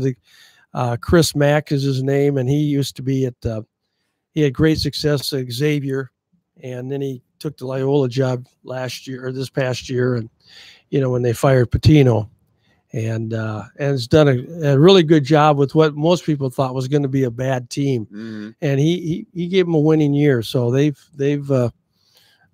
but you hate to go out, have a good year in with laying an egg in the first round of the NCAA tournament. So that always leaves a bad taste in your mouth when that happens. I'm going to make the pick here. I think I did it last week. I think Iowa State's going to take Ohio State. Yeah, I do too. Ohio State has been up and down, and they have at times rose up and played extremely well. But I think they finished the season. They didn't finish it very strong, and so I think that Iowa State will handle them, and then they'll end up playing Houston probably on Sunday. And Houston has been in the top 5 for a big part of the season. Sure. They're an outstanding team. But they don't play they play in the same conference as Cincinnati. Right. And it's a good conference. It's not as strong as the Big 12 or the Big 10. And so it's it'll be interesting. I think Iowa State's proven that they can pretty much play with everybody. And until you get to the big boys like Duke and North Carolina, but even Virginia, who's only got 3-1, Virginia won the ACC, which is the best conference in college basketball this year. And they were behind by 14 points to Gardner-Webb early in the game today. They came back, and I didn't see the final score, but they were up 12 or 14 on them on Gardner-Webb late in the second half. So I'm assuming they won, but right.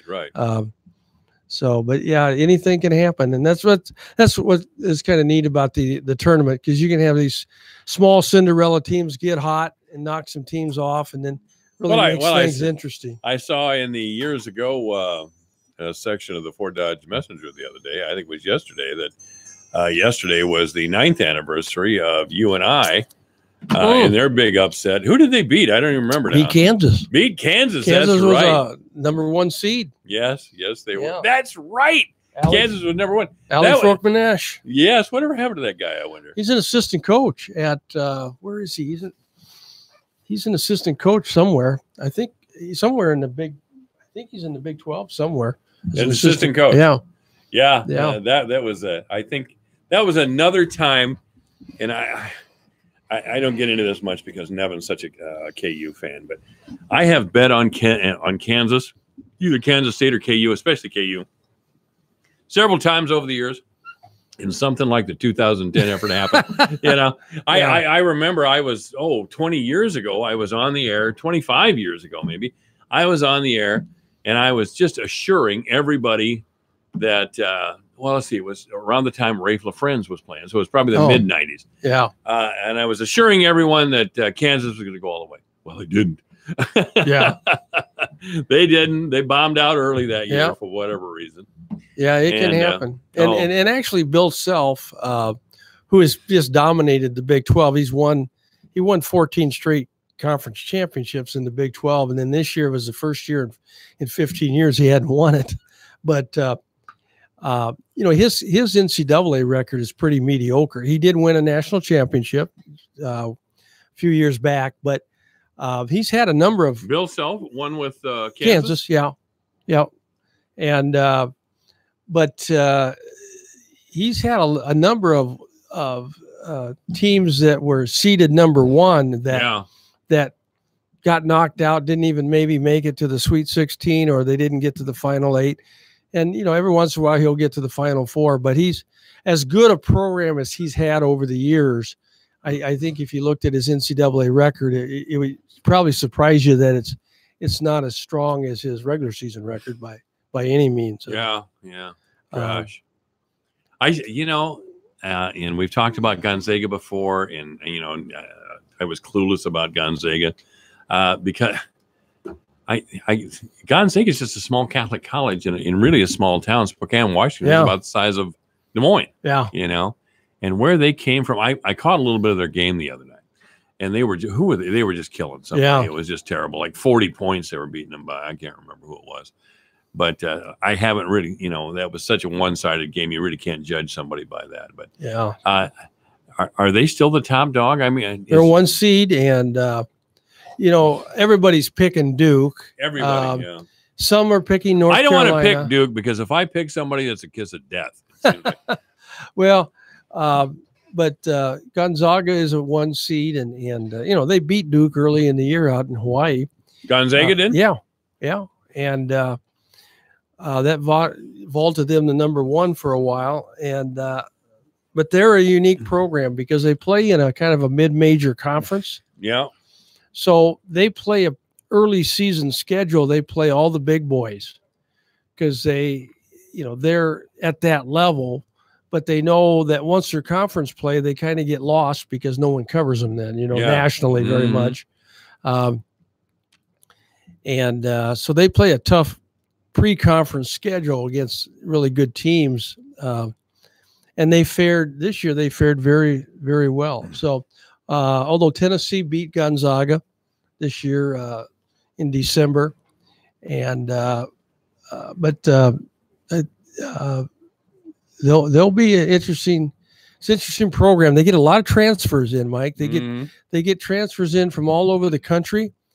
And Mark Few, the coach out there, he's been there many, many years. Extremely good coach. The job he does recruiting to Spokane and then getting these transfers in every year, he puts together a really good team, and they're always right there every year for the last 10, 15 years. And of course, the great pro NBA player that came out of Gonzaga was John Stockton. Oh yeah, and that's right. Yeah, and so he was a star at Gonzaga, and then went on and had a great career in the NBA, and is still the all-time assist leader in NBA history, and no one's even close to it. So it's I haven't thought of John Stockton in a number of years. I was watching ESPN just the other night, and they had a shot of him sitting up in the stands. Apparently, he's got a daughter that plays basketball. Yeah, and she's pretty good. Yeah, and a couple of years ago, he had a son that played for Gonzaga. I mean, he was just a kind of a role player for him. Right. But yeah, he goes to all the games, and he's a huge. I think he lives there in Spokane, and does he? Yeah, I think so. And so he's a celebrity. He's kind of like the mayor, and yeah, that's right. Again, I don't, I'm gonna say this. I don't know, and I could be proven wrong. It's happened before, certainly. I don't think Hoiberg's coming back to college ball. I don't think he is. Yeah, I don't know. There's a lot of people that think that he's kind of waiting for his shot with the Timberwolves. He's got a relationship with with the owner up there, and that's what he really wants. But there is a lot, as Nevin said last week, and he's got a lot of friends over in Omaha that are big Nebraska fans and follow them closely. And there's a lot of chatter over in Omaha about Hoiberg going to Nebraska. Don't do it, Fred. Don't do it to us. Don't go to Nebraska, for God's sake. You want to go out to Minnesota or someplace, fine.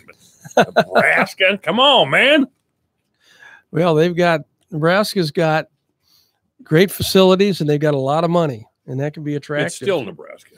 And, and believe it or not, they've got a good fan base there for basketball. So, it's not as unattractive as some people might think it is, but it's one of those programs where you've got to, kind of like Iowa, you got to go outside the state and have success recruiting and bringing kids in, because you just don't year in, year out have 4 or 5 or 6 Division I type players. I just cannot abide a city whose main thoroughfare is Cornhusker Avenue. I cannot deal with that. Yeah, it'll be interesting to see what happened, and you're starting to hear stories now. Is it Scott Drew, I think, at at Vanderbilt just got fired. So you're going to start hearing about now that the season's coming to an end, coaches getting fired, and then there'll be a lot of talk about who's going to replace or get that job. And how about McCaffrey? No, probably not. He just got the big pay increase. I wonder what they're paying after winning one game in NCAA. Barter probably gave him another $500,000. Probably gave him another $500,000. Oh, he probably gave him a couple of million. Yeah. Oh God. Oh man. We must have an inferiority complex in Iowa to pay people that kind of money just to get them to stay here. That's just.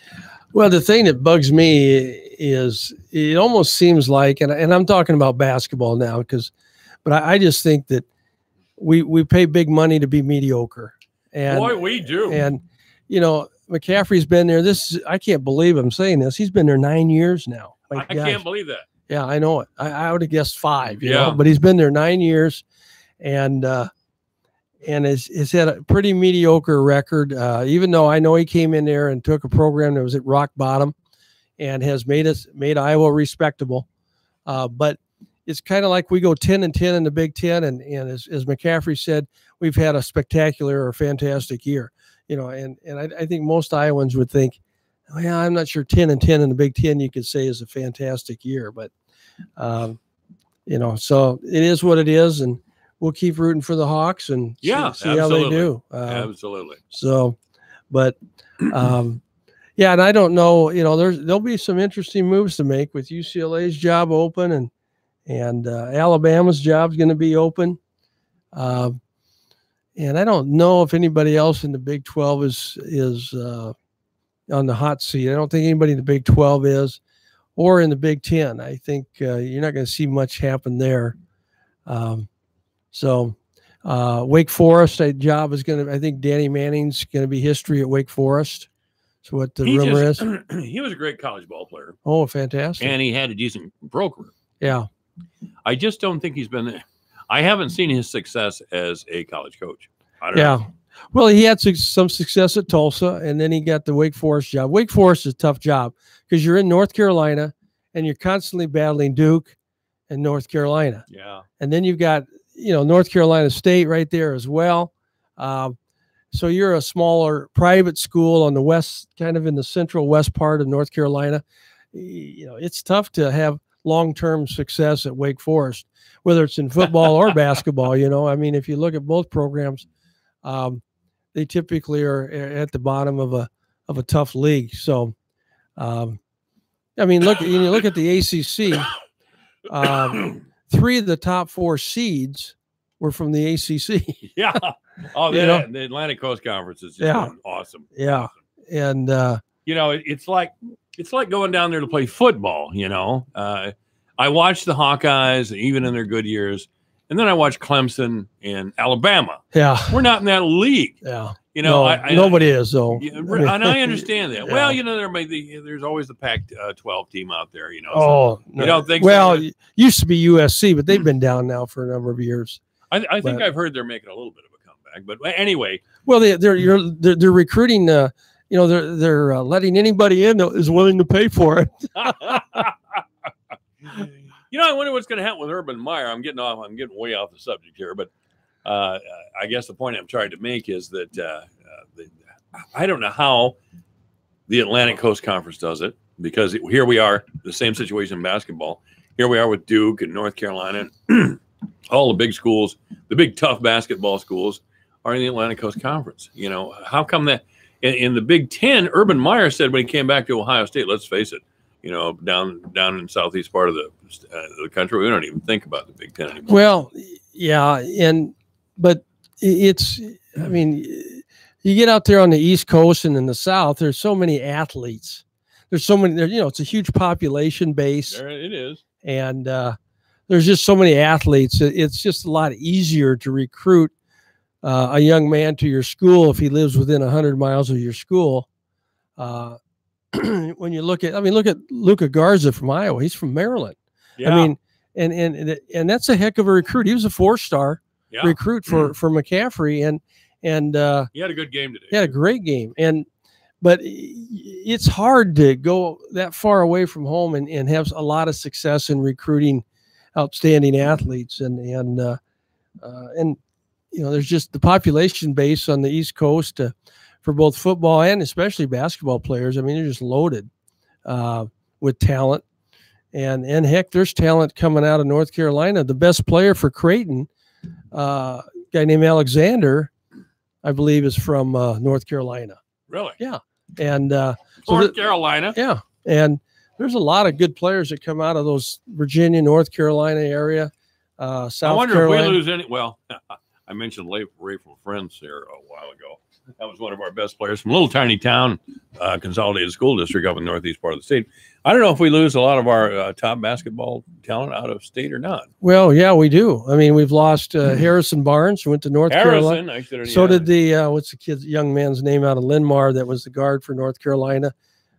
My memory is terrible anymore, but yeah, I know. Little left-handed, really outstanding 5-star point guard out of Linn-Mar that went to North Carolina as well. Of course, Nick Collison, who was phenomenal for Iowa Falls. He went to Kansas along with Heinrich. Kirk Heinrich went to Kansas. So traditionally, the top, if you're a 4 or 5-star player in Iowa, many times you don't end up at Iowa or Iowa State. You're going somewhere else, which is unfortunate. The point guard DJ Carton out of Bettendorf this year is going, for heaven's sakes, to Ohio State. I mean, that's ridiculous. No, that's one that Iowa really missed on. And and then there's the big kid from Oskaloosa, now the 7-footer that's a junior, who is a 4 or 5-star. That's Xavier Foster, I think his name is. And everybody's after him. So it'll be interesting to see if we can keep him in state, or if he's going to end up going to a Kansas or going maybe to out east to North Carolina or Duke or somewhere like that. He's 7 foot, can shoot the threes, very athletic. Yeah. Randy Kuhlman has been our guest. Thanks a lot, Randy. I'll tell you, you're pumped for March Madness, and that's good. All right, it's 5 o'clock. Thanks everybody for listening. This is KVFD Fort Dodge, Iowa. Hi, this is Leslie Segretti. And I'm Tom Kreitler, and you can hear the Money Pit every Saturday afternoon from 4 to 6 on the voice of Fort Dodge, AM 1400 KVFD Fort Dodge. This is a Fox News alert. It's concluded. I'm Lisa Lacera. Special counsel Robert Mueller has finished the investigation into Russian interference in the 2016 election. It's now in the hands of Attorney General William Barr. Robert Mueller began his investigation into possible connections between the Trump presidential campaign and Russian officials in May of 2017. Before leaving for Florida, President Trump continued to claim there was no collusion between his campaign and Russia. There was no collusion. There was no obstruction. Everybody knows it. It's all a big hoax. Attorney General Barr, in a letter to leaders of the House and Senate Judiciary Committees, said that he will consult with Deputy Attorney General Rod Rosenstein and Special Counsel Mueller to determine what information from the report can be released to Congress and the public. Barr also said he may make principal conclusions of the report available to Congress as soon as this weekend. Fox's John Decker at the White House, a senior Department of Justice official, telling Fox that Special Counsel Mueller is not recommending any further indictments. A government watchdog group finds FEMA released the personal information of millions of victims of recent hurricanes and wildfires to a contractor. Fox's Joy Piazza has this live. The breach affects 2.3 million survivors of recent disasters like Hurricanes Harvey, Irma, and Maria, as well as survivors of the 2017 California wildfires. According to the Homeland Security's Office of the Inspector General, personal information like bank names and electronic transfer numbers were accidentally leaked to this contractor. The contractor who got this information was working with FEMA to help victims get temporary housing. FEMA says it's working with the contractor to erase the data. Lisa? Thanks, Joy. Big losses on Wall Street. The Dow lost 460 points. The NASDAQ off 196. The S&P off 54. This is Fox News.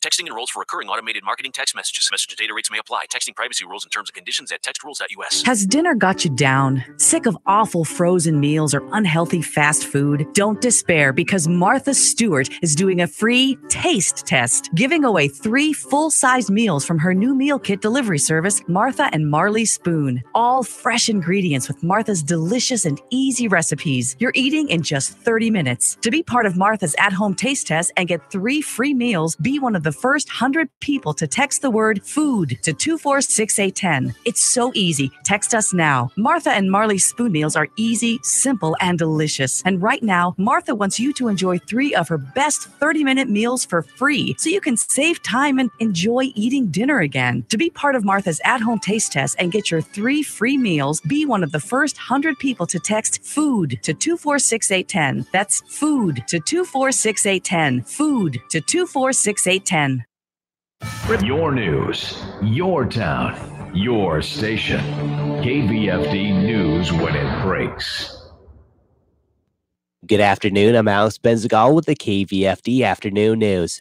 The Iowa State Patrol says a Fort Dodge woman was killed in a 2-vehicle accident Thursday afternoon. The accident happened on the Kenyon Road Bridge in Fort Dodge when a westbound 2006 Chevy Impala driven by 89-year-old Marvin Holsey of Fort Dodge crossed the raised median and struck an eastbound 2003 Dodge Dakota pickup truck driven by David L. Stone of Harcourt. A passenger in the Holsey car, 85-year-old Ruth Smith of Fort Dodge, was pronounced dead at the accident scene. Holsey was airlifted to a Des Moines hospital for treatment of his injuries. Stone was transported to Uni Point Trinity Regional Medical Center in Fort Dodge for treatment and was reported in stable condition. The Democratic governor of Louisiana and a Republican congressional leader are criticizing Iowa Congressman Steve King for King's remarks about hurricane victims in their state. King was in Charter Oak for a town hall meeting and compared victims of Hurricane Katrina in 2005 to Iowans dealing with floodwaters now. We're Iowans, and I'm always proud of our reaction to this. I've worked with the FEMA people for a long time, but here's what FEMA tells me. We go to a place like New Orleans, and everybody's looking around saying, who's going to help me, who's going to help me? And they're just always gratified when they come and see how Iowans take care of each other. And so that's a point of pride that spreads across the country. Congressman Steve Scalise, the second-ranking Republican in the House, represents the New Orleans suburbs. Scalise calls King's remarks absurd and offensive and a complete contradiction to how the people of New Orleans responded to the devastation of Hurricane Katrina. Louisiana Governor John Bel Edwards, a Democrat, tweeted that King's comments were disgusting and disappointing. King tweeted yesterday that he's working to restore free speech to the halls of Congress. During his remarks in Charter Oak yesterday, King said in 2005 he made 4 visits to New Orleans to tour the devastation. First member of Congress to go in down there. We broke some rules to go there. I'll just confess to that. And flew into the airport and just keyed the mic and asked permission to land. They gave it to us, so we went in. And I saw that from the air and from the ground and went back and did what we could to help those folks down there. King toured flood damage in Missouri Valley and Hornick yesterday, promising to work closely with local leaders to help Iowans recover from the disaster. King said as the only Republican in Iowa's congressional delegation, he won't hesitate to use his influence with President Trump to help Iowans gain access to federal flood relief. A Northwest Iowa school principal has resigned, but it's unclear why, as Radio Iowa's Joel Herman reports. The Storm Lake Community School District has accepted the resignation of Bo Rouleau as principal of the high school. District Superintendent Dr. Stacy Cole says the resignation is effective